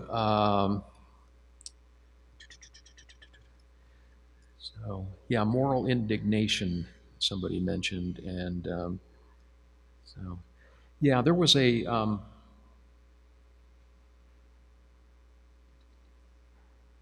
some of these. Did you find this a hard article to read? Those of you who did read it, I think it's a complicated article. I mean, I think the language in it is difficult, and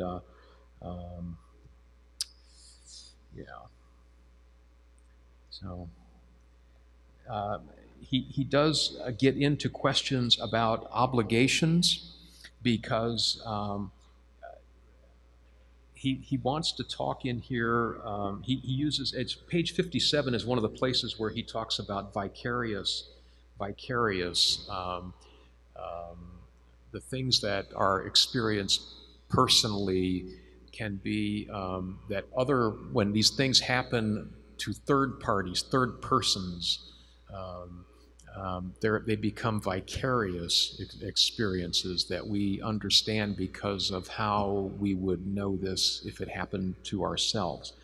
And he says, just as there are personal and vicarious reactive attitudes associated with demands on others for oneself and demands on others for others, so there are reactive attitudes associated with demands on oneself for others.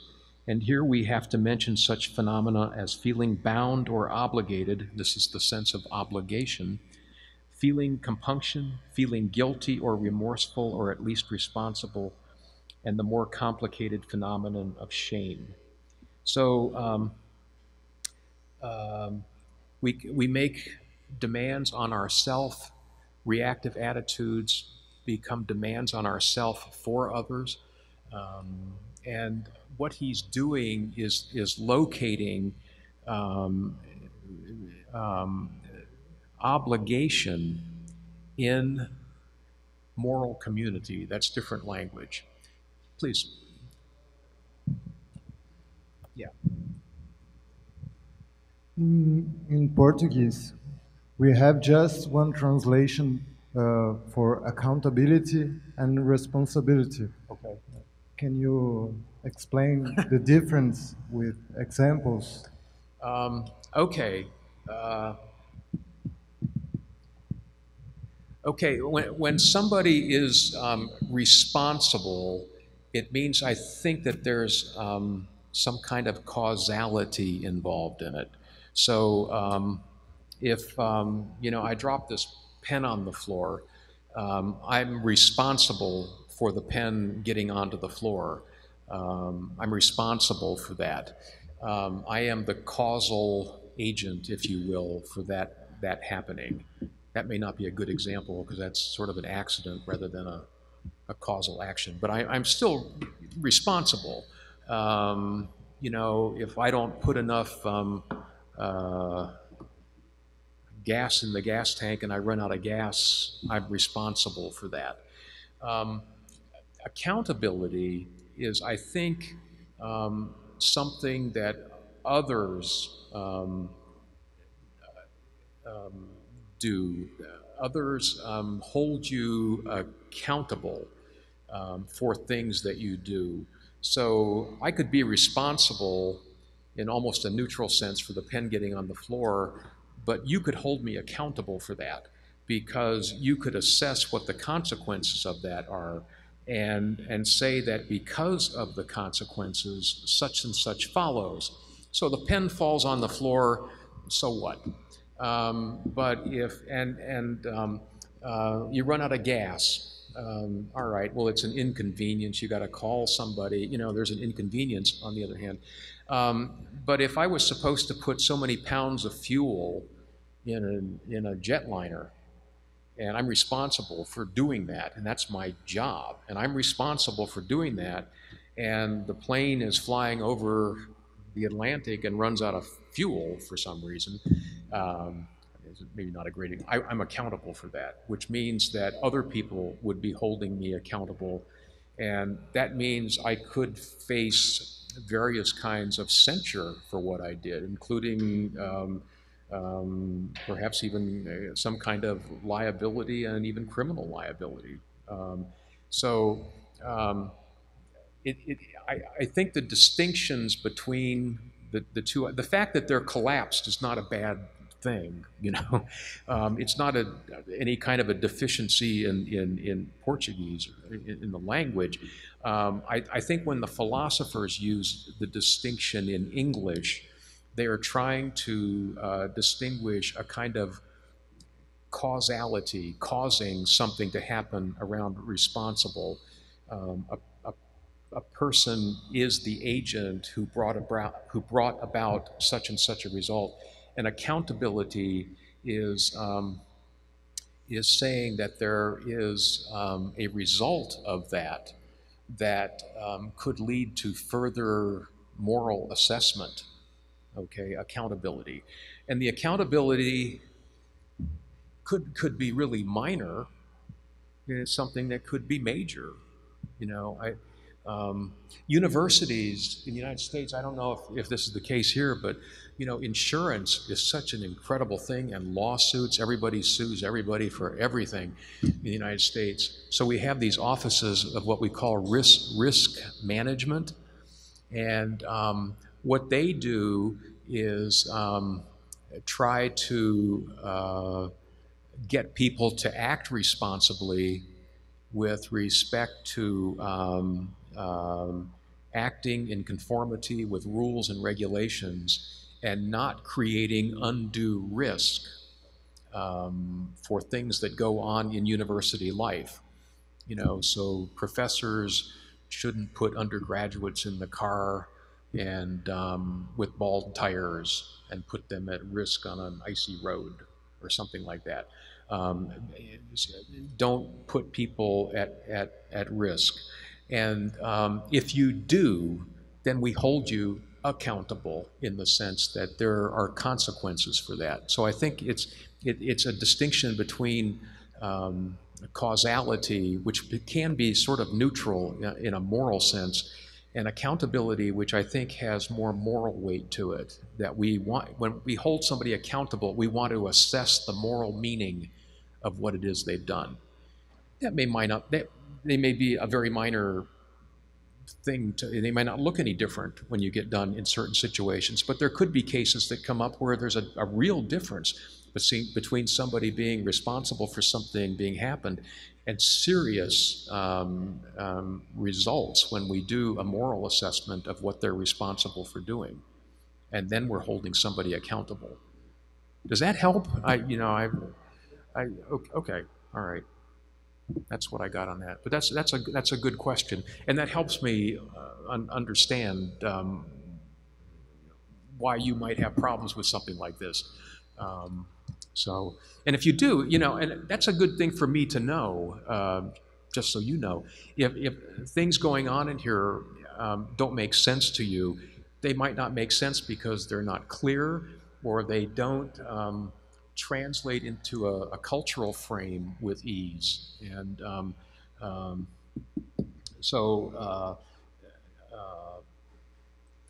I got trained in this kind of stuff. So when I was an undergraduate in college, this wouldn't have made any sense to me. But after I get trained in it, it makes a different kind of sense. And you are students going through that process yourself with this. So it's if it doesn't make sense to you, that's fine. It's why we're here, to try to help clarify that. And like I say, I'm not going to have the answers for all of these things, but I will say that this particular article has had a major effect in shaping, in creating a kind of reactive attitude to thinking about the role of emotions and things like diminished capacity in holding people accountable for wrongdoing. And punishment is a way that we hold people accountable. Because you have done this, and this is a violation of our community standards as enshrined in law, we may subject you to punishment. We may put you in jail. We may make you pay a fine. We may kill you. So it goes on like that. So, do you have other? Yeah, he talks about delusional people on an insane delusion. Yeah, he has different kinds of people that he uses to illustrate how our reactive attitudes can be affected. And how we can alter the sense of responsibility that we'd attribute to people. So, do you have other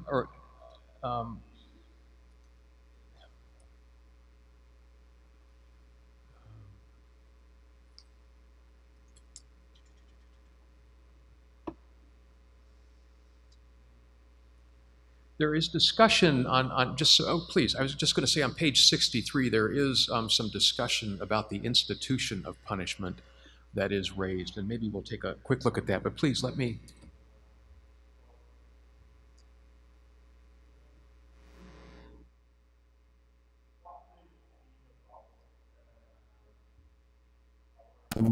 Moral obligations. Our moral obligations about with people for the future. People that yet not born. People have not exist in present. People to the future. Yes. Generations future.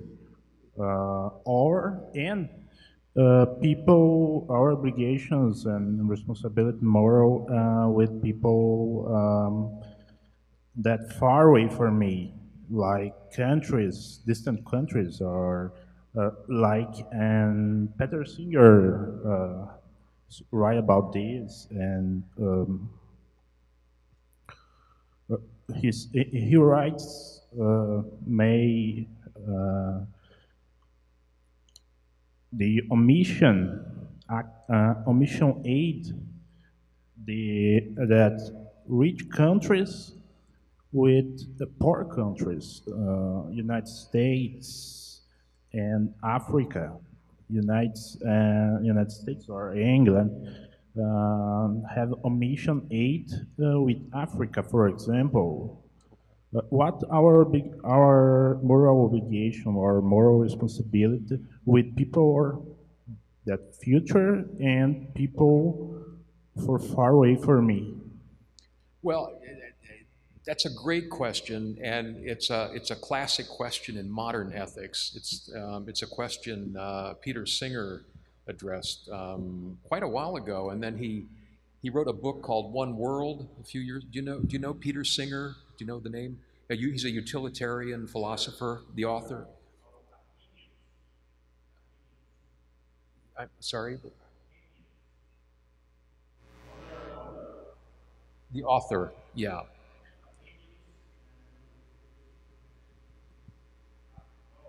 Oh, well, that's exactly the question he raised. He wanted to know, the first stab that he had at this issue, I think, was in the 1970s when oh gosh, where was it? Famine had broken out, and the question, over in Bangladesh is where it happened.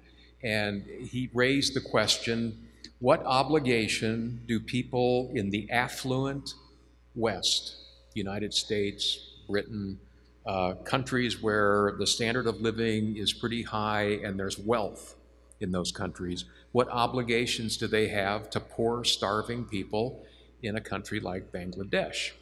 And like I say, he wrote this article and he sort of updated it for a 2002 book, something like that, called One World. And so the article is still out there, and he obviously still stands by it. But he wanted to make the case that in the human moral community, we have obligations to one another. And the fact that oceans separate us and distance separates us should not affect our moral obligations to help out. And he uses examples like,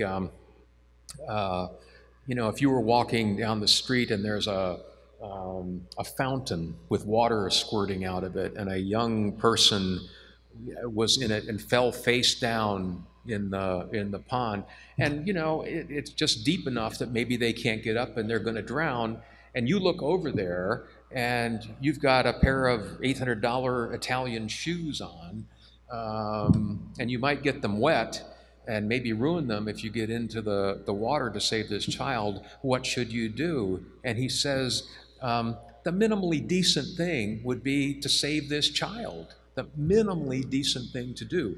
And so get your shoes wet, ruin your shoes, but save a life. We have a moral obligation. And he wants to wind up saying that when we look at examples like that, geography, because of the massive communication systems we have, where nobody is a stranger to anybody anymore, that because we have awareness of what's happening in a place like Bangladesh, we're aware of the hunger and the famine and the death that is taking place there, that we should be using our resources to help out, okay? So when it comes to questions about what kind of aid should be given, this is where he gets controversial for Americans, because he says every American should be giving to places like Oxfam, places that address world hunger, and they should give to the point, they should give of their personal wealth and their resources up to the point where giving any more, it's a marginal return kind of thing. But you give up to the point where if you gave any more, it would start to harm you. So it's all the excess wealth you have should be turned over to help people who don't have enough. And you will find people who will argue things like this, why should I have 2 cars when everybody doesn't have one? It's that kind of thing. So I shouldn't have 2 cars. that kind of thing. So one of the answers to your question is that well, it's just to answer it with another question, and the question is: should something like geography be an obstacle to moral obligation when communication systems have opened up the world to us? 500 years ago, if you're living in the Amazon and there's famine going on in the Indian subcontinent, are you responsible for that? Do you have any accountability for that? And I think the answer would be no. You're dealing with a situation of ignorance. You couldn't do anything. But I think a lot of the premises for a great deal that goes on in ethics today goes on because we have access to a degree of knowledge about the world that we never had before, and it opens us up to greater and greater awareness of moral responsibility, okay? Especially when we have disparities in wealth between rich countries and poor countries, and there are people dying. Do wealthy countries have an obligation to help out countries where there is a lot going on?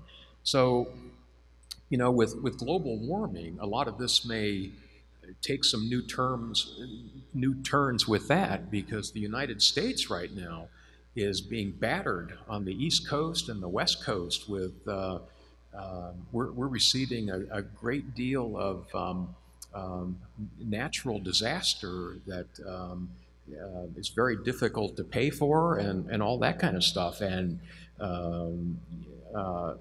decisions that we make and responsibilities we have about dealing with global climate change could all affect, these are issues that affect the entire planet, and what kind of an obligation do we have? One of the problems we have in the United States is we have so many politicians who want to deny that there's such a thing as global warming, and it just makes the situation worse. So, but raising the question, if you didn't know this, you should know this. This is actually a classic question in contemporary ethics, and it's a very serious question, and I think there's reluctance to deal with it. We don't want to deal with it on the policy front. Where we want to deal with that kind of question is when there is a natural disaster that takes place and the cameras are there, and it brings it home and puts it in our living room, and then we go, my God, we got to do something, and we want to help, and we give our dollars to Red Cross and to different places, and aid goes there. So I think people really do want to help out with that, and it is a recognition. This isn't just kindness and charity. I think that's not necessarily the way to look at it. I think it's an acknowledgement that we have a moral responsibility to help people who are suffering this kind of disaster. It's a moral issue, not just a charity issue when something like that happens. Are there other questions you would like to raise? I do want to spend a little time on the other article, and we can come back to things. I would assume that during this week a lot of things will be raised, and we'll come back to them. I should tell you I do kind of jump around a bit, and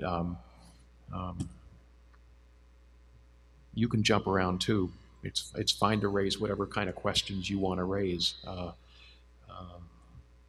For the good of the order, I don't need to be the only one responding to questions. I mean, so if anybody else has something to offer, please, please feel free.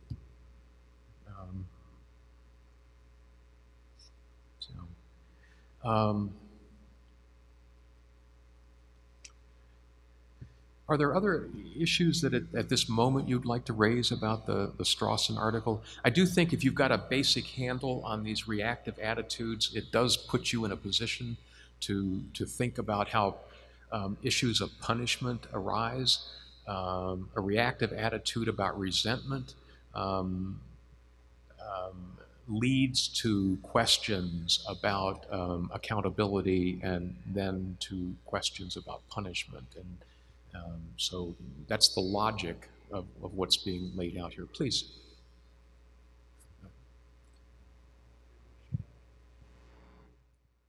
Well,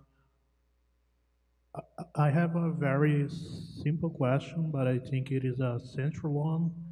Uh, in the realm of moral philosophy, uh, specifically in moral responsibility, we put freedom as a central measurement for holding someone accountable, or saying that this person has a responsibility, morally speaking. But it seems to me that in a Strawson article, he seems to take a bit of a turn on the central measurement that is freedom. My question is, how is that? Okay, I got the simple question at the end. I just need to understand a little bit better Strawson's argument. My point is, we have this classical notion, this Kantian notion that freedom is a measurement for moral responsibility, right? Yes, yes. Strawson, I think, takes a turn. He doesn't think that we should take freedom as a central measurement for responsibility, but rather these reactive attitudes. My question for you, if you could expand on that. Well, as I understand it, and please feel free to adjust this, the measurement of freedom is relevant because reactive attitudes are very much shaped in response to the freedom that we see in others. Okay, it's not. I think Strawson is trying, and I think he succeeds. He must succeed because Darwell, who's somebody else that you'll be reading, has located this idea of the second personal. But it's the idea, in Strawson. But it's the idea that accountability comes from the relationships that people have with one another. Now that may seem like a very simple thing to do, but it's not, because if you go to Kant, for instance, where does obligation come for Kant? It comes from first person, doesn't it? That's what autonomy is about. What's the auto in autonomy? It's me. I have, through reason, access to the moral life and the moral good and the moral law, actually. That's what his language would be. I have access to the moral law, and I am able to discern the moral law, and it affects how I will engage with others. And utilitarianism is kind of third person, isn't it? Isn't the idea of utilitarianism, just trying to get at this right now, isn't it the idea that the greatest good for the greatest number, that's all impersonal. That's all he, she, it, they, It's impersonal. It's not focused on interpersonal relationships. It's the greatest good for the greatest number is the idea that if I do action A, it will yield consequences impersonally for the greatest number of people. But the focus there is really on third person stuff. And I think what Strawson is doing, and what Darwell is going to pick up on, is the idea that the way we should be looking at questions of obligation and accountability is through the second person, that the authority for this is not a use of first-person reason like Kant or third-person reason like Mill and Bentham and people like that, but a second person. In other words, you and I are mutually accountable to each other. I am accountable to you for what I do. I'm responsible to you for what I do, and you to me, and all of us to one another. It's a horizontal frame we're talking about. It's a different way of, I said this sounds very simple, but I think if you put it in the context of first-person Kant and third-person Mill, you see that something else is being offered here. Now, in my own, I didn't get this, and maybe I'm off on this, but I didn't get this notion from Strawson. I got this understanding of what he's trying to do actually from Martin Buber. Do any of you know who Martin Buber was? He was a Jewish philosopher who wrote a very famous book called I, Thou. And in English, there are different languages where you will see this. Where you have a familiar Você, is kind of the informal notion for you, and what do you have a formal word for you? But there are languages that do that, where you'll have a sort of informal word for you and then a more formal.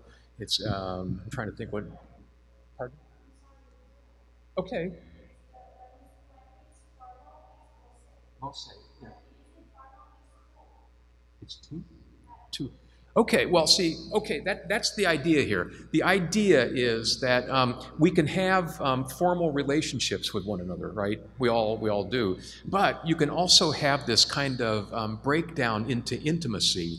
And in English, this is the word thou, okay? It is a very personal notion, and it conveys a sense of intimacy, like a husband.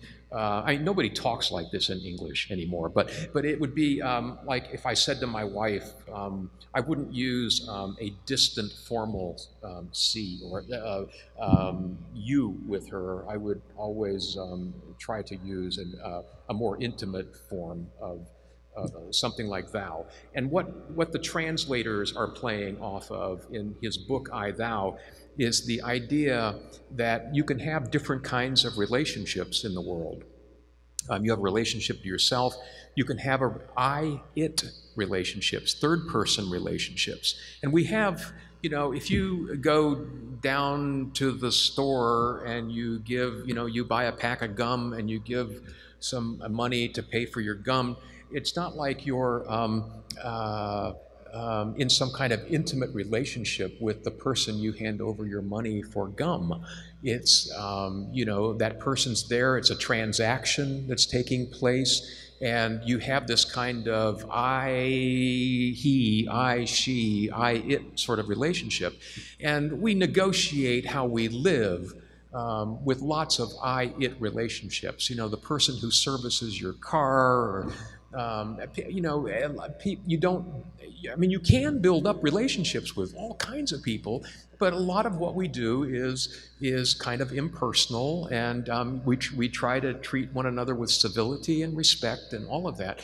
And Martin Buber was offering this view that the most important relationships that we have are interpersonal relationships, where we honor the dignity of the person and we don't treat them as an impersonal it. We treat them as a thou. We treat them as with this kind of intimacy of heightened respect, okay? And I think that's one of the things that we have going on in Strawson, and it's a long answer to your question, but it's what we've got going on in Strawson, and I think you'll see this reflected again in Darwell's notions of the second personal, that our relationships depend upon our sense of obligations are generated on the authority of the second person, okay? And that is different from what Kant said and from what Mill said. It's different from an I and different from from the autonomy notion, where authority comes that way, and it's different from the third person notion that you can get with something like utilitarianism.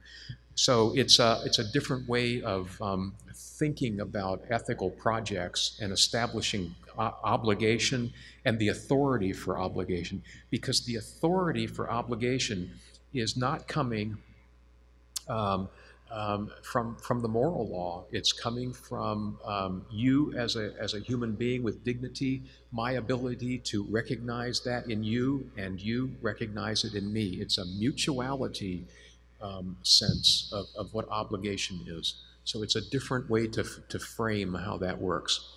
That's one of the things I think that's holding up the Strawson article. I'm not sure it's expressed as clearly as it could have been, and I think Darwell may be expressing it with more clarity, but they're both tough people to read. So, but thank you for the question. Yeah. Are there other issues you'd like to raise out of this? And again, I don't think we've walked away from this by any means, but I would like to just say, raise a few questions and a few issues about the Christopher Bennett piece on the varieties of retributive experience.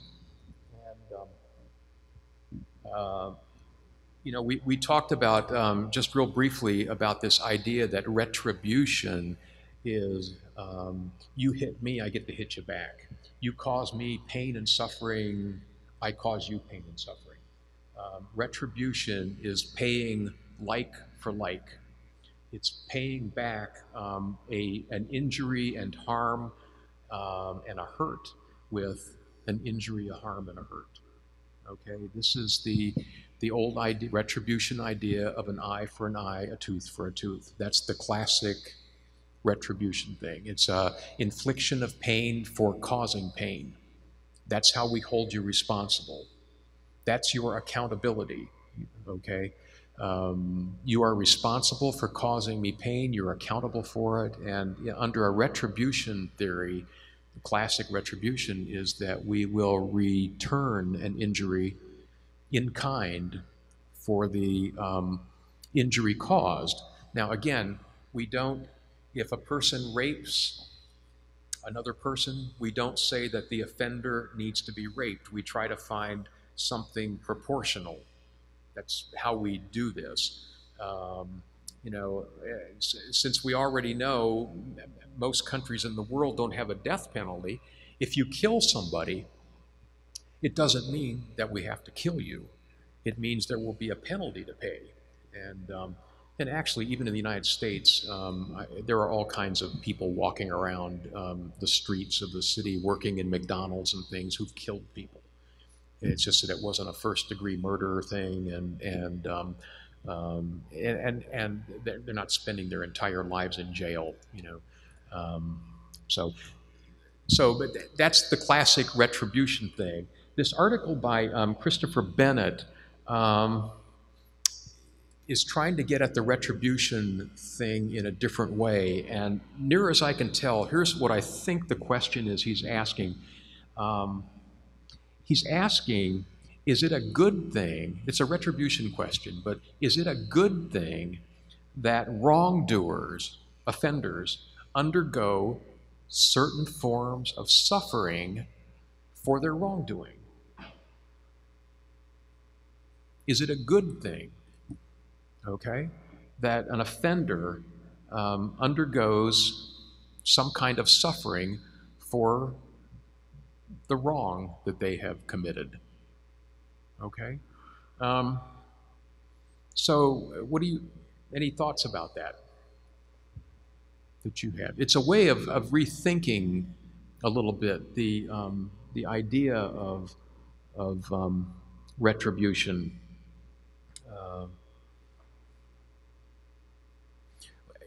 Do any of you have a notion as to what kinds of suffering he might think would be appropriate, or what? Please. Yeah.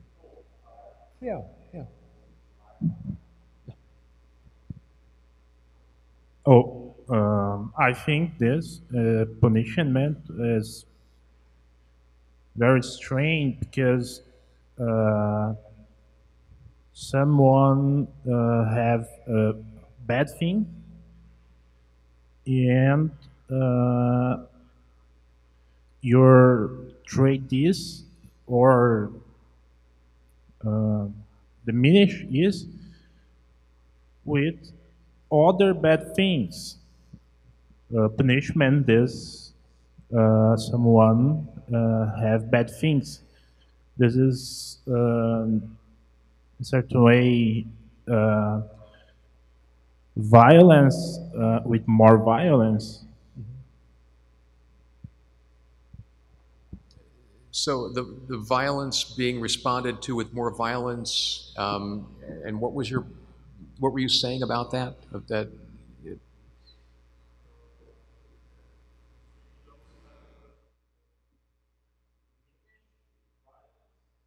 diminish is okay. Uh, I think that he was saying that you can actually cut down violence by imposing violent punishment to someone. Uh, I think that he said that this is a slippery slope, that you can make a better world by inflicting violence of any kind. Is that it? Uh, someone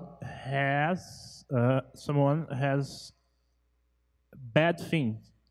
Right. You're all punished. Yes, uh, but punishment is bad thing. However, you're opposing or more bad things in the world, in not uh, good things. Punishment is more like bad things that than good things. Yes, punishment is not a good things in certain way. Is seen bad.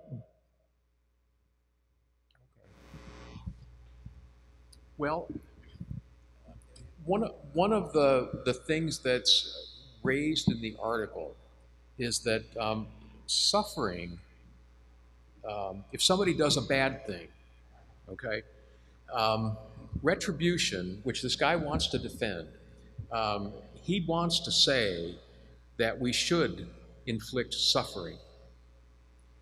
It doesn't necessarily mean that we're trying to inflict something like physical pain on a person. The question would be, what kind of suffering is appropriate, is actually good, okay? Suffering is bad. Now, okay, now I got that, but it is bad. It is bad without justification, but this theory of punishment, this version of retribution, this is a retribution argument. You know, inflict a response and hold a person accountable individually. Okay, this is how the institution of punishment is set up for a retributivist.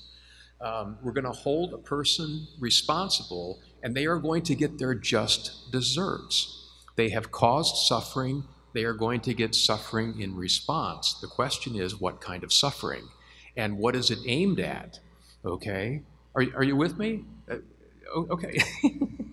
Okay, fair enough. Okay, so I think the idea of this article is that when you do something wrong, you have separated yourself from the moral community, which is upholding standards in the, you know, for appropriate and good and right behavior. So you are alienated from your moral community. And how do we get you back into the community? That's why this is good, because he's arguing that we want to get you back to a good end. If it's an eye for an eye, you poke out my eye and I get to poke out yours, there's no good that comes out from that. I mean, really, seriously, there's no good that comes out from that. But if you are alienated from the moral community because of something you've done, how do you get back into the good graces of the community? How do you get back into acceptance within the moral community? So he wants to say that our typical reaction to a wrongdoer is to withdraw from them.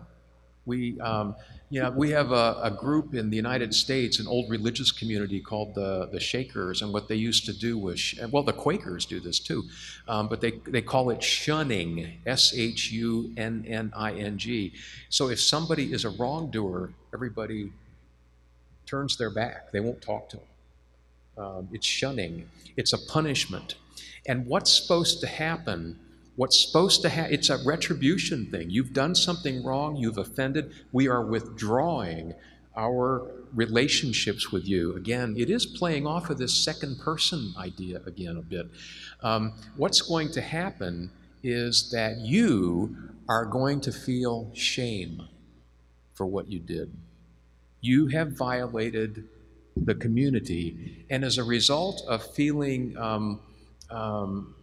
shame, you go through an internal emotional, people have a reactive attitude toward you, and you, because you feel this shame, yeah, well, okay, but that's what's supposed to happen. That as a result of that, you seek restoration into the moral community, but the only way you can really feel the shame is to take the blame. Okay? So you have to acknowledge that you have messed up, you have done something wrong, and that is the thing that starts to open the doors to connection with other people so that you can find restoration, reconciliation, all these positive things that come about.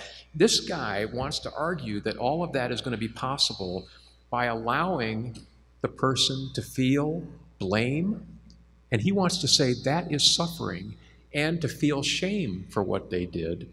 And it's that suffering that is actually good. Again, we're not whipping people, we're not executing them, we're not talking about putting people, in prison forever or something like that. But we want to do something to make sure that that they experience both the blame that is coming their way from all of those people who are alienated from them because of what they did. They want to experience the blame and then internalize it as shame. And once that's internalized, the mechanisms, if you will start so that they can be restored to moral community. Okay, that's the objective of this. It's a different way of looking. This is not eye for an eye. You poke out my eye, I get to poke out yours. This is, you poke out my eye. Do you know what you've put me through? Do you know what harm this has caused me? When are you going to acknowledge that you did something just horrible to me? And what kind of shame do you feel about it? Okay. So we'll go ahead, please.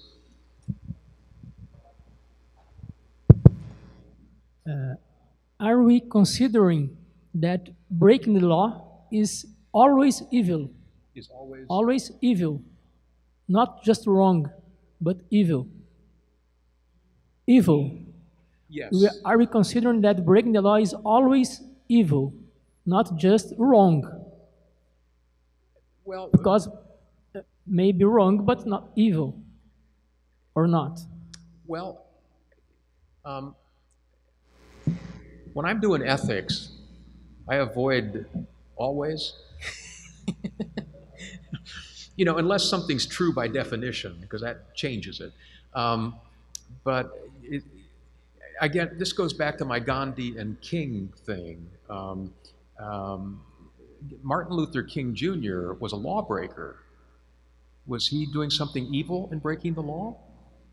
Well, the authorities thought he was, but he's honored today as having created a different kind of societal context where the real evil that was being done was actually by the people enforcing an unjust law. So you have to hold out the possibility that laws themselves can be unjust. And, you know, Martin Luther King wrote this, you know, in his letter from the Birmingham jail. It's really quite a profound thought, I think, but he said Hitler never did anything illegal. And it's true. Hitler was the source of all power and legal authority in the Nazi state of Germany. So if anything was done in his name, including the slaughter of 6 million Jews in the death camps in Poland and Germany, that was not wrong. It was not illegal, but it was wrong. It was a moral evil, and it was a moral evil and an actually legal act. And that's what the defendants at Nuremberg said. You know, there was nothing illegal in what we were doing. We were operating under orders of the Führer, and that's how power flowed in that country. You know, so I don't mind. You know, I'm not objecting to your characterization of breaking the law as evil, but I would just say we need to think about which laws are being broken. I mean, we've got to pay attention to that because there are big counter examples that can be put in your face and say, well, deal with Martin Luther King and Gandhi and Hitler, you know, and there are all kinds of, you know, we can talk about, and those are good things to talk about actually, because they make us more aware of the relationship between ethics and law, and it's not a one-to-one correspondence that way. So thank you for that. Was there another, please?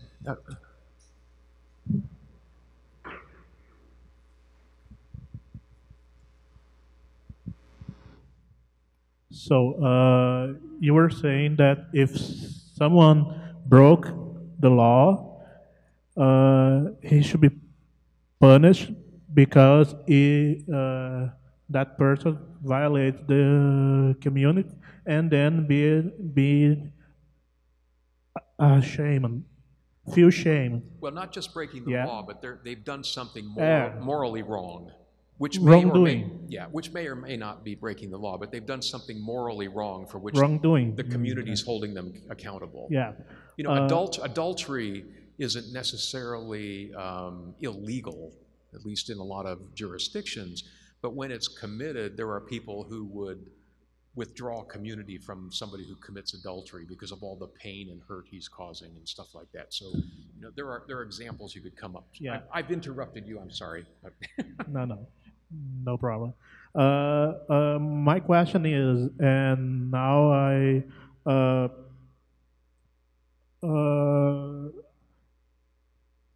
there is the question of what it is that someone deserves, if someone deserves to be punished.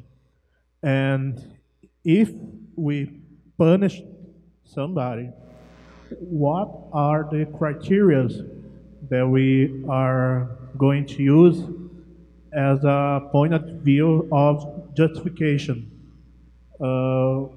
If it is possible to use some kind of objective criteria for someone who deserves to be punished, criteria of deserving.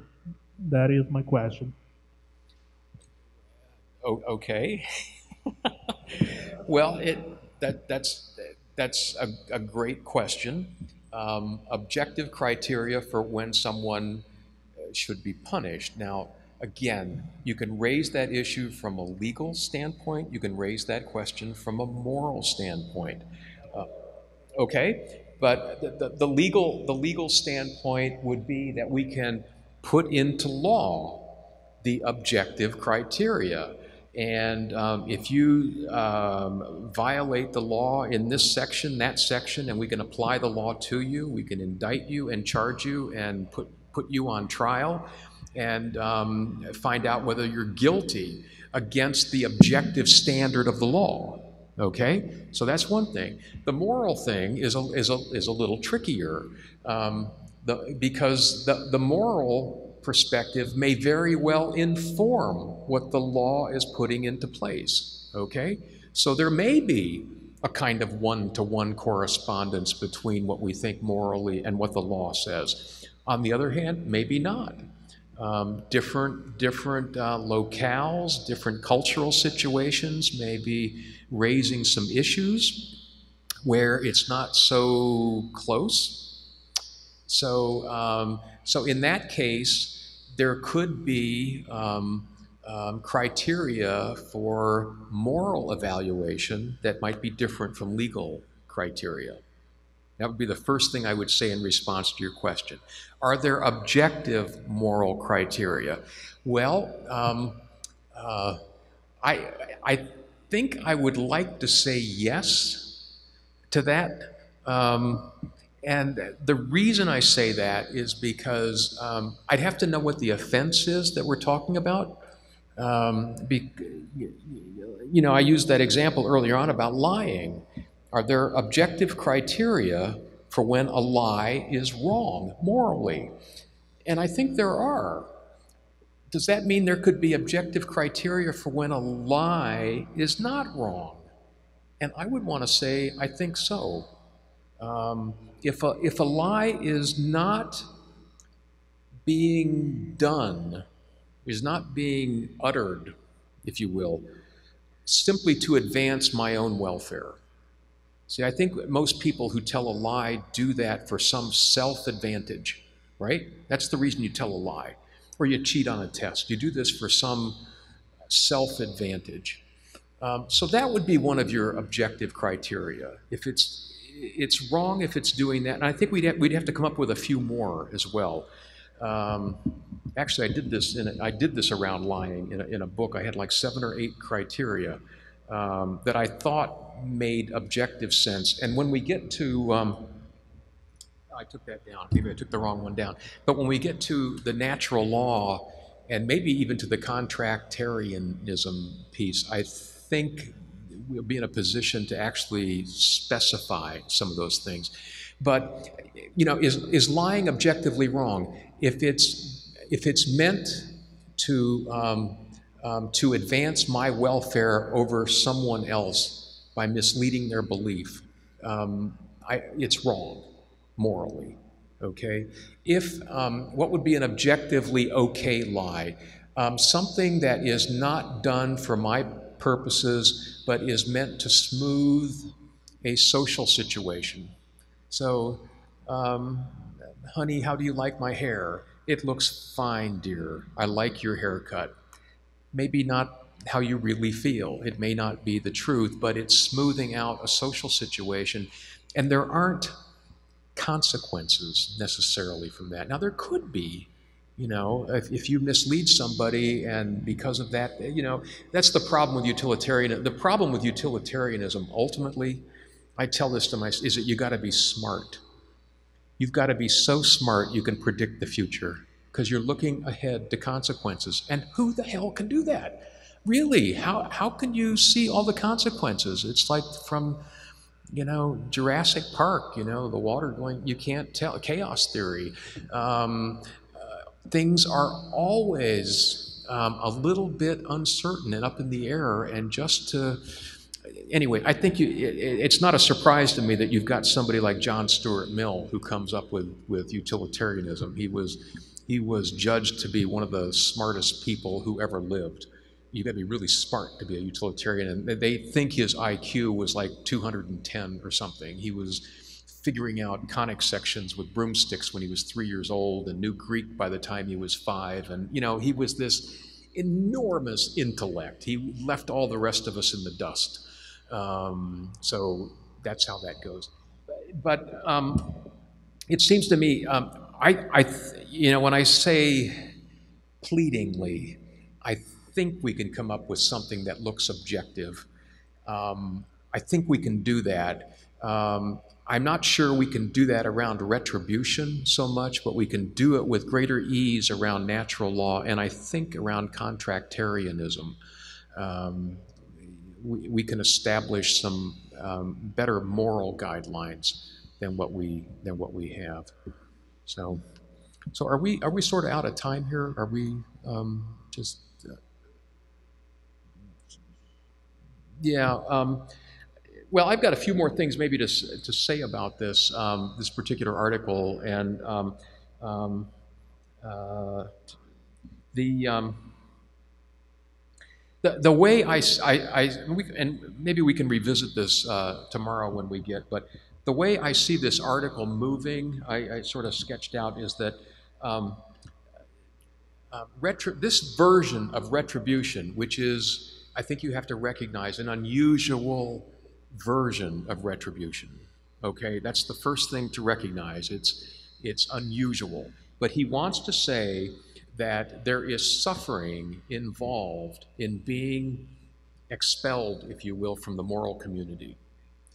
That experiencing this withdrawal of others from you is an initial experience of suffering.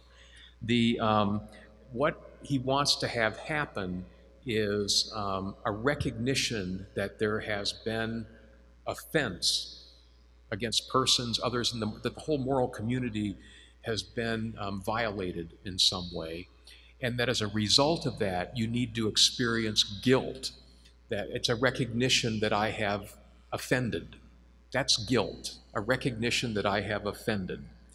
Then he wants to move you to shame, that which is the internalization of the guilt.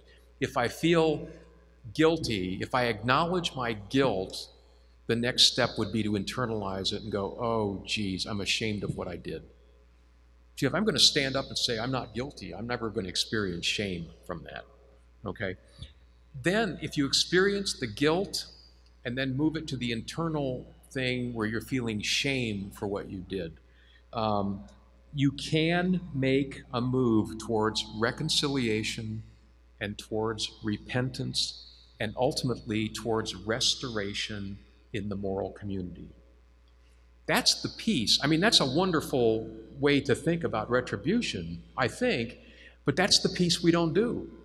In the United States, you know, when we do retribution in the United States, we hold it against you forever. You know, when you're released from prison, we keep you under the watchful eye of parole officers and all kinds of people for years and years and years. You're never reconciled to the moral community. Once you never get done paying your debt. Oh, some do, but they keep on you, and they take away your right to vote. You know, after you've paid your debt to society, there are still things that will happen to you. They will make you check a box that you have been. There's a whole check a box movement in the United States right now, because on job applications, if you check this box saying, I have been convicted of a felony, an employer can look at that and just toss your application out. So there are all kinds of consequences for wrongdoing, and it's like the idea of paying a debt is never quite accomplished. So the idea of reconciliation and restoration and repentance being acknowledged by others and giving people a new start after they have offended is a piece of things that hasn't been accomplished. You know, I don't know what things are like in Brazil around that, but it's really a sad situation in the United States. Do you have a brief comment you wanted to make? Okay. This kind of theory of restitution didn't seem like a utilitarianism approach, because you are restoring the agents to the community. You say it does seem like utilitarian? Yeah. I understand why you say that, and I think there's probably some truth to that. I think people who think kind of deeply about these issues want to do things like that. They want to say there is a utilitarian thing, but there's also a focus on the individual. All that guilt and shame stuff is individual. It's the experience of just desserts. That's the piece of this that is still in accord with retribution. But you're right. If this is about restoration into the moral community, there is attention being paid to the moral community, and it is future focused, and there is a utilitarian piece to that. That's why I say this is not a clean, classic notion of retribution. It's a revised, humane form of retribution. It's actually quite interesting, I think. Anyways, that's why we gave it to you to read.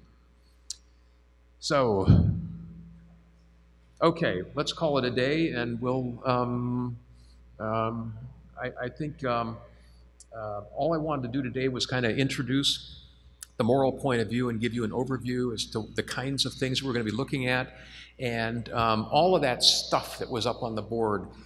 There's no clean order in which all of that's going to come up. It just will come up around things we're talking about. It'll come up around your questions.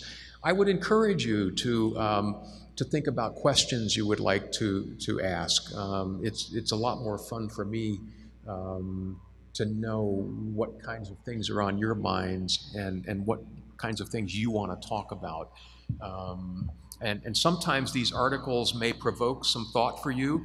And there are things we want to do here. I mean, we've got an assignment here in this period, and we'll get to all that. But I'm really interested in knowing what kinds of questions and concerns you have about things. And so I hope, you know, as we go through tomorrow, Wednesday, and Thursday, we'll have a chance really for you to ask your questions and again, you can ask them. They don't just need to come to me. And if you have something to say in response to another person, I hope you'll feel free to do that. I feel like I'm the lecturer up here, and maybe that's what I'm supposed to be. But but I would like some dialogue amongst yourselves as well. I can learn from that too. Okay. So thank you. So we'll.